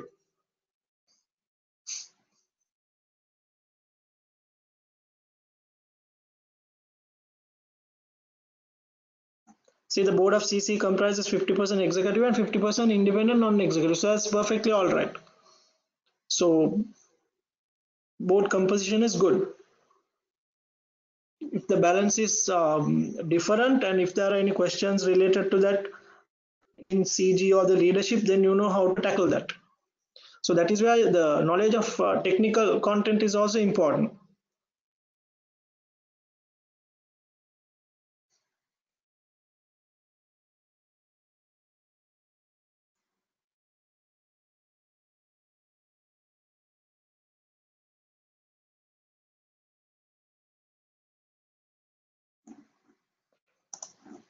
All right, now can you tell me 5 financial points?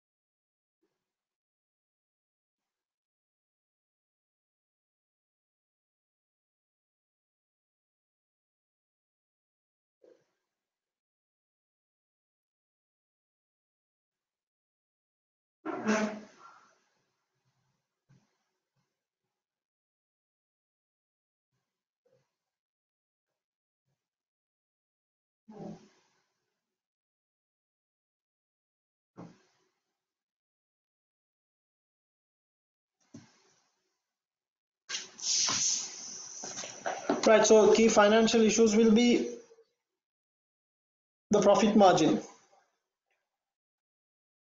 So forecast profit is 2 billion with a revenue of 21 billion. So you can achieve a margin of 9.5%. And currently your target is 8%. So based only on number, this project is above your expectation.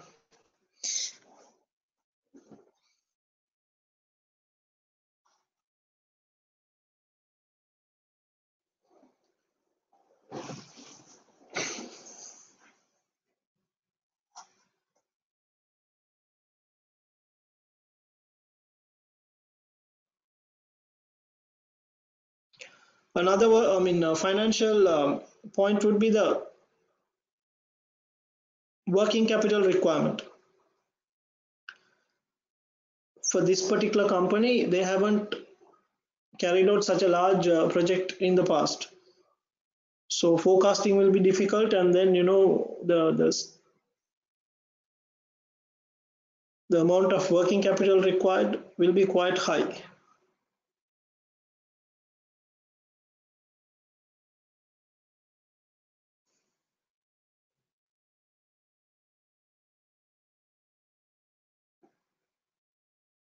Then the liquidity of the project and the sufficiency of short-term bank facilities.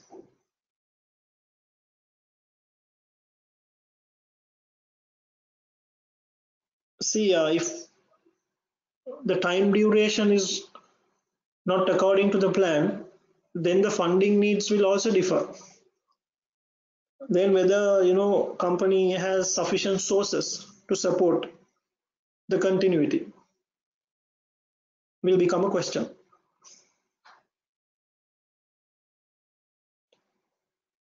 And another issue is, what if the progress payments get delayed?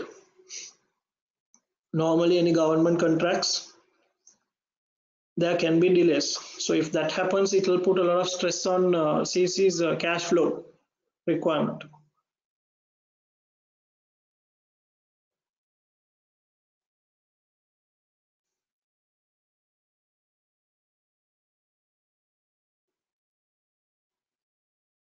Can minimum return required by shareholder be a financial indicator? Yes, of course. It is a financial indicator.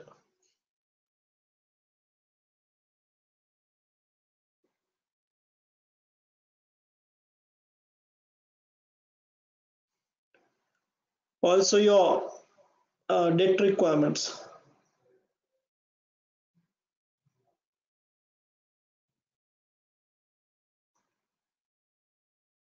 See, if the company breaches the covenants laid down by current lenders, then they will not be able to go for more loans, because that's another source of finance.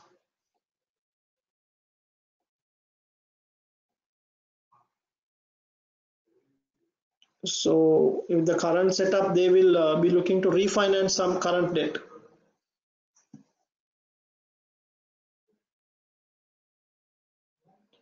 And if they have already huge commitments, then refinancing will become tough, meaning problematic.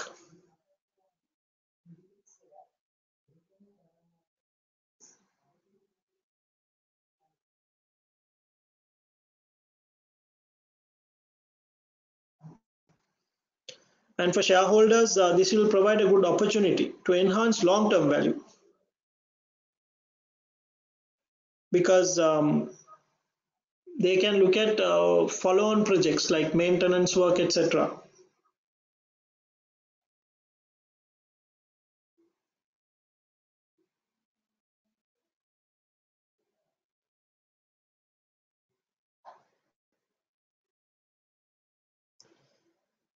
And project Alphia or A was, it was a loss.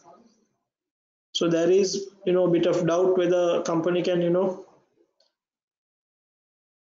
achieve the targets set in this project.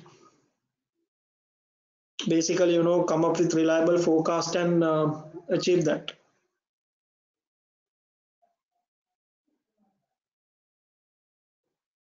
Especially because this project is over mountainous terrain, and CC does not have experience in handling such territories.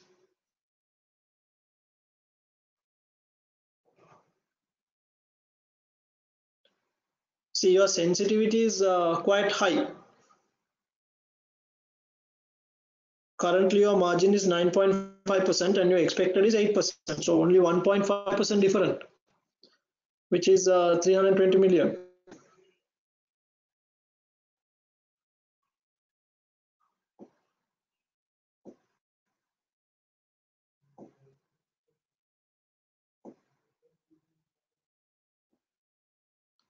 Yeah, that is a good question. It is, do we just explain these indicators and why they are important, even though we have no figures to calculate with? Yes, correct. See, all financial aspects sometimes will not have numbers for you to further explain. So even without numbers, you can talk about it. For example, I said it is good for shareholders in the long term because they will get more business in terms of maintenance, etc. So we don't have data to support that claim, but that claim can be made provided this project goes well and the payment from that particular government comes in.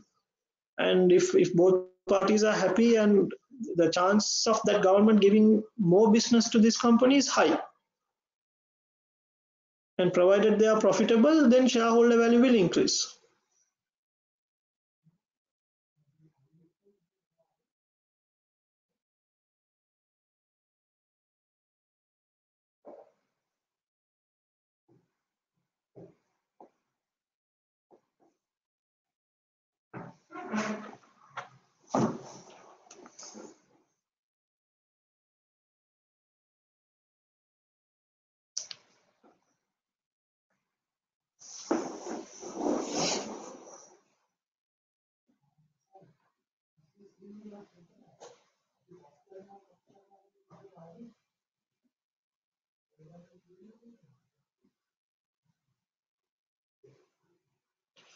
Right, moving on to non-financials. If you can quickly give me 5 points to write under non-financials.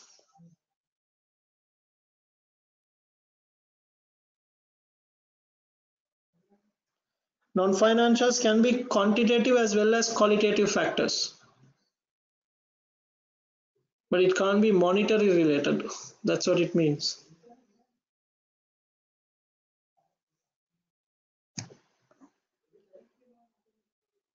What would be non-financial factors that we must analyze with regards to this particular project?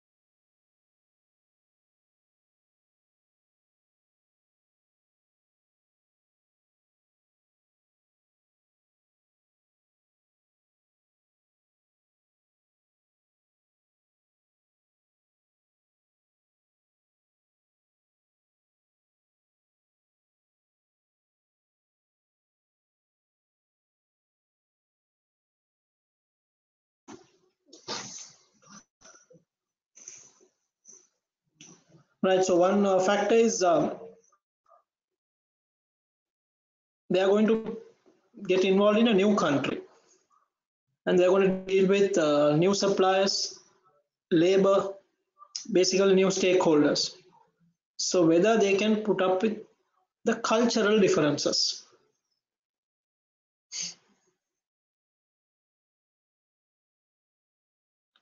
So that is a non-financial factor.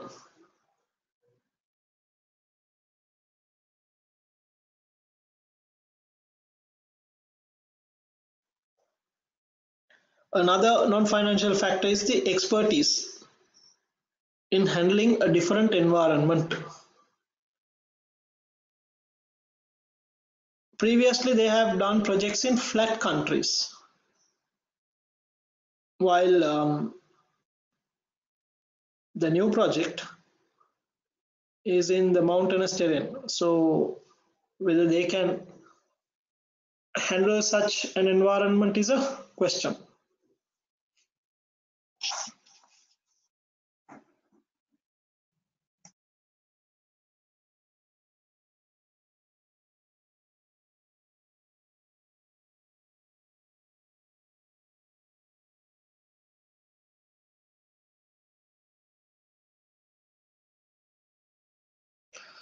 Another non-financial factor would be central management resources, whether they have sufficient resources to, oversee the project effectively. Now, if you look at the audit committee, they are currently, they have responsibilities, and if you bring them here, then they'll be stretched too far. So workload, then whether they can do an effective job is a question.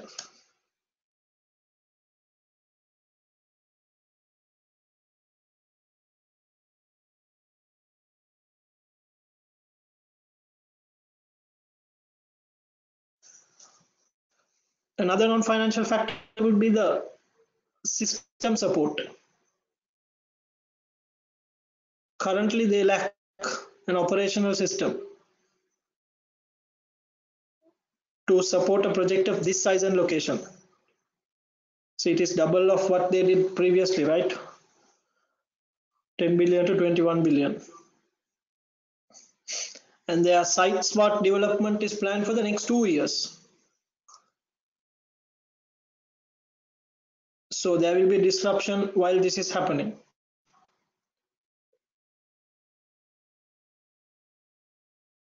So one thing is either they should have delayed this project till they develop the system, or they have to look at the possibility of buying a system to support this project. So then it is a cost factor, and then you can talk about it under financial aspect. If so, how much can they be spending on such a system? And also look at cost benefit analysis.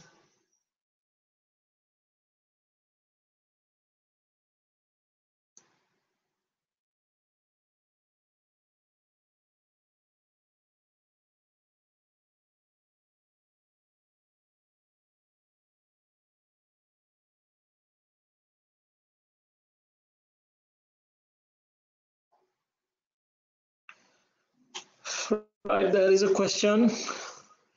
Cultural issues and experiencing and handling mountainous terrain. So by explaining that part with regard to the new supplies and labor and not doing mountain projects, do we get 1 mark for both points or more needed to get the mark? Talk about cultural issues separately. Cultural issue is about people from 2 different countries. So that will get you 1 mark. No experience in handling mountainous terrain is another point altogether. Talk about it separately, then you get another mark. It's very important that you write 1 point in 1 paragraph. Don't go and talk about 2 points in 1 paragraph. And between each paragraph, leave at least 2 lines. So then the marker can easily identify. If you go and write everything into 1 paragraph, it is difficult to read, plus you're not separating points. 1 point in 1 paragraph, and between 2 paragraphs, leave at least 2 lines.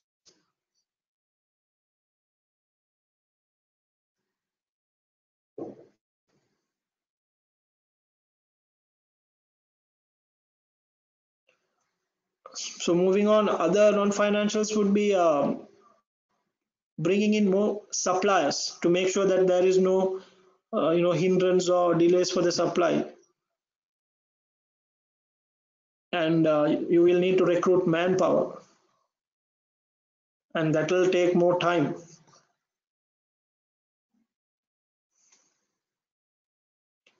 Also, you are working on a very tight schedule, meaning you will have to bring more labor or skilled labor, meaning cost of project will increase. Then if whether you can achieve the target return.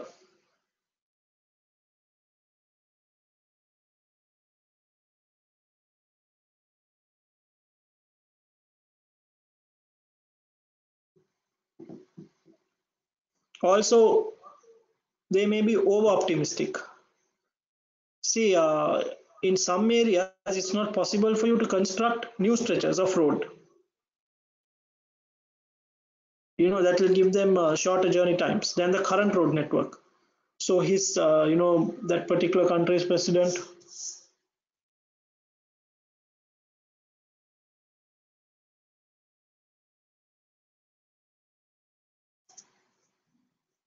rather Minister of Transport. So they are trying to reduce the time by almost half. So whether this is actually achievable is a question, especially when this particular company does not have experience in handling such a project. They will not know unless and until they do it. And that is a key project deliverable, right? Trying to reduce the time by almost half.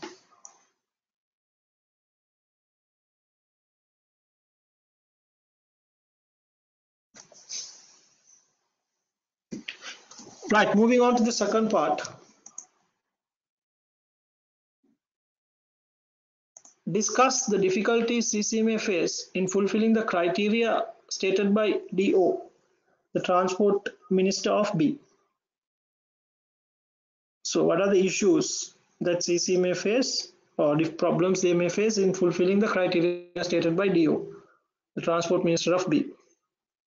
Professional skills marks are available for demonstrating business awareness, commercial acumen.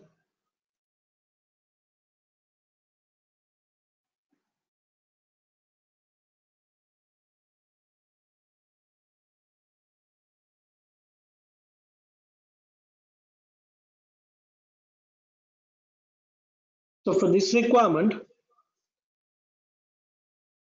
most of the difficulties can be identified through the exhibit 2,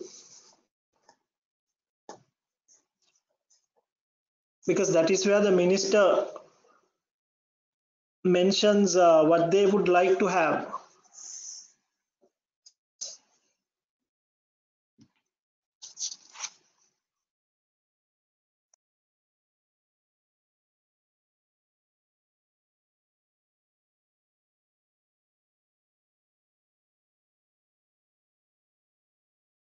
So since it's an 8-mark question, you can write 4 points and develop it to another 4.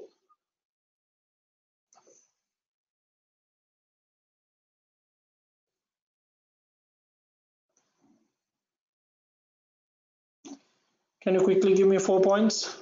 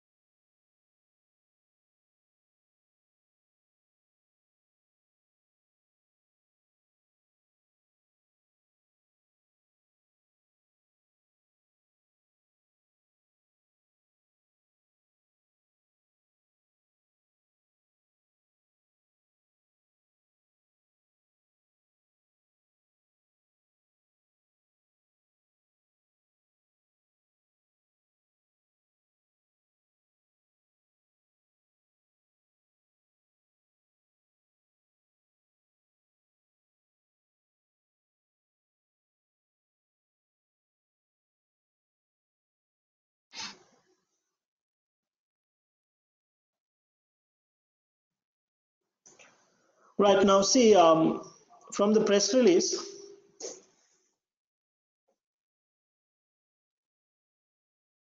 the top line says a 20 billion new road scheme between G and L will transform the economy of B region, cutting the average journey time through the I mountains by almost half. So that's the first thing, project objective.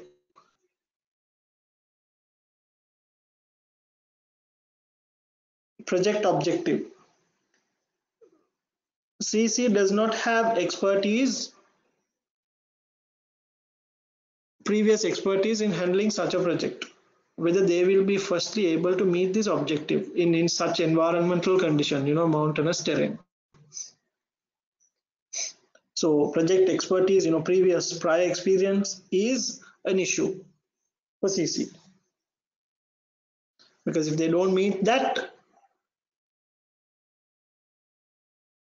some part of revenue also will not come in.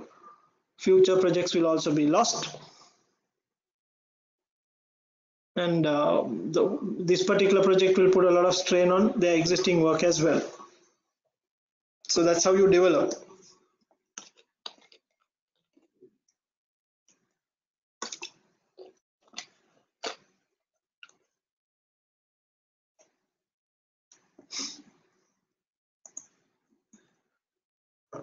There is an answer, so I would like to read this question to explain a point. See, discusses the difficulties CC may face in fulfilling the criteria stated by DO. So that's your scope. You must work within this scope. I have an answer here that says flooding might be a problem during the construction which could cause a delay in the work.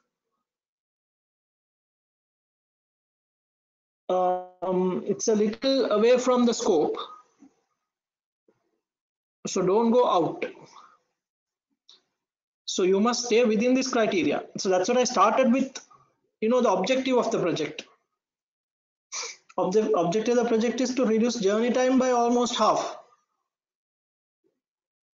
And CC does not have expertise in handling such environment. So can you meet this objective? So that's your first issue, difficulty.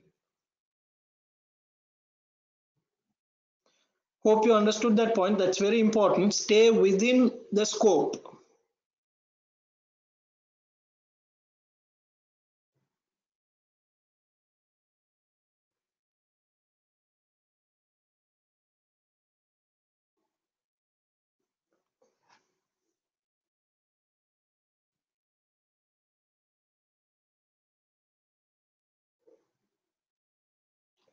Right, then 1, 2, 3. Fourth paragraph. It says low price will be an important criterion when choosing the contractor. So if you are to set a low price, then your cost needs to be low. Meaning your margins will be low. Then the next question is whether you can achieve your target 8%. Because any cost increase can eat your margin, and therefore CC's objectives will not be met. Right, because the customer is looking for a low price. So that is another difficulty CC would face in fulfilling the criteria.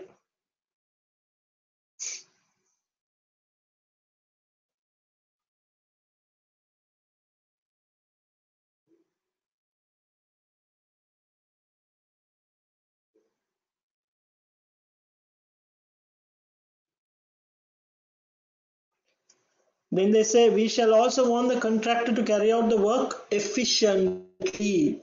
Underline the word efficiently.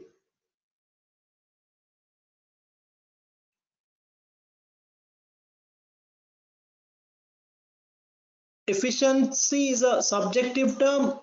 See, it's about output, input-output ratio, productivity. Then you have to have KPIs to measure efficiency.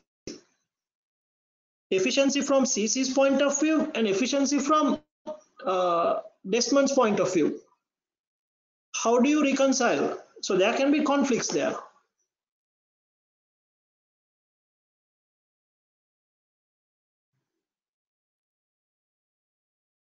And they are also talking about timetable being as short as possible. So if you want the timetable to be short as possible, you must bring in more resources. And that's going to increase your cost. Again, going back, whether we can meet our financial targets. So business acumen, you bring in business knowledge. If you want to reduce time, you have to bring in more resources, meaning you have to spend more money.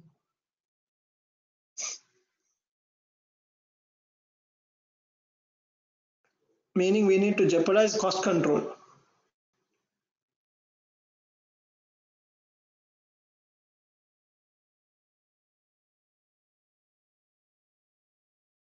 Also, while you work on this project, you are causing a lot of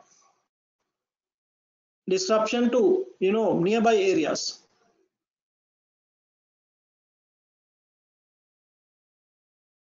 Also disruption to natural habitats. And he noted that in his statement. We shall expect our chosen contractor to limit its environmental footprint. So whether CC can minimize that. That can be a separate point.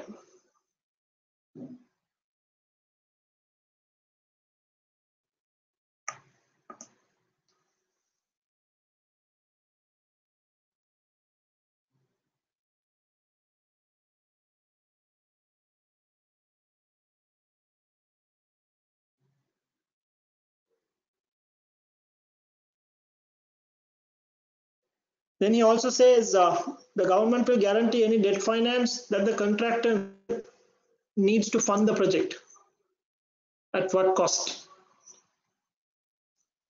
And whether any covenants will be needed. And if part of the work is not satisfactory, whether they will keep up to the promise. And if they don't, how will that impact the continuity of the project?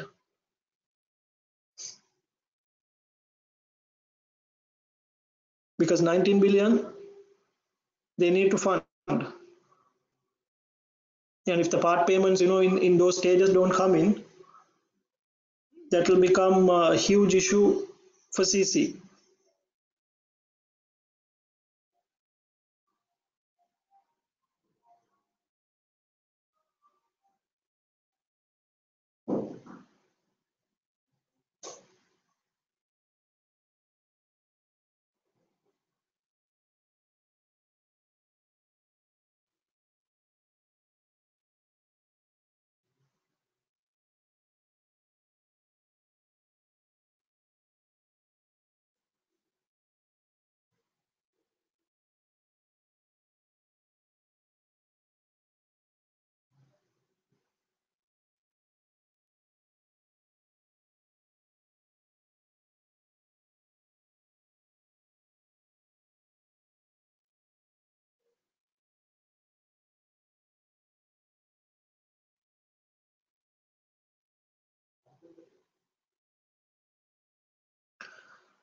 Also, in the construction, there are many other aspects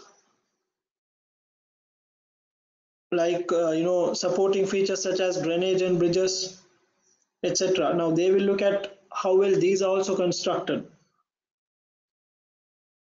So that is where this whole efficiency and scope document, all that comes into play.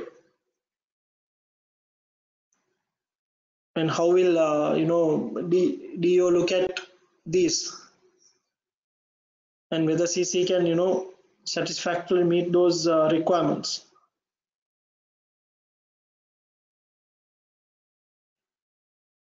Right, so the key point is, more than the answer, I would like you to understand how to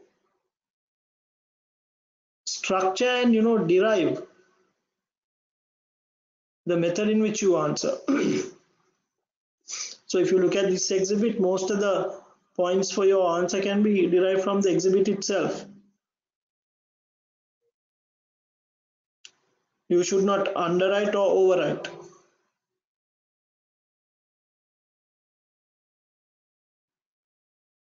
And 8 marks, you must limit it to the time that is allowed for that.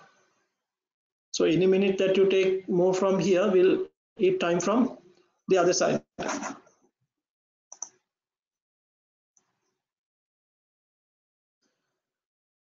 All right, so I'll wrap it up from here, and tomorrow we will continue with the balance of the tasks, and a few more techniques that I must mention. I will take it on tomorrow. So have a good night. See you. Thank you very much.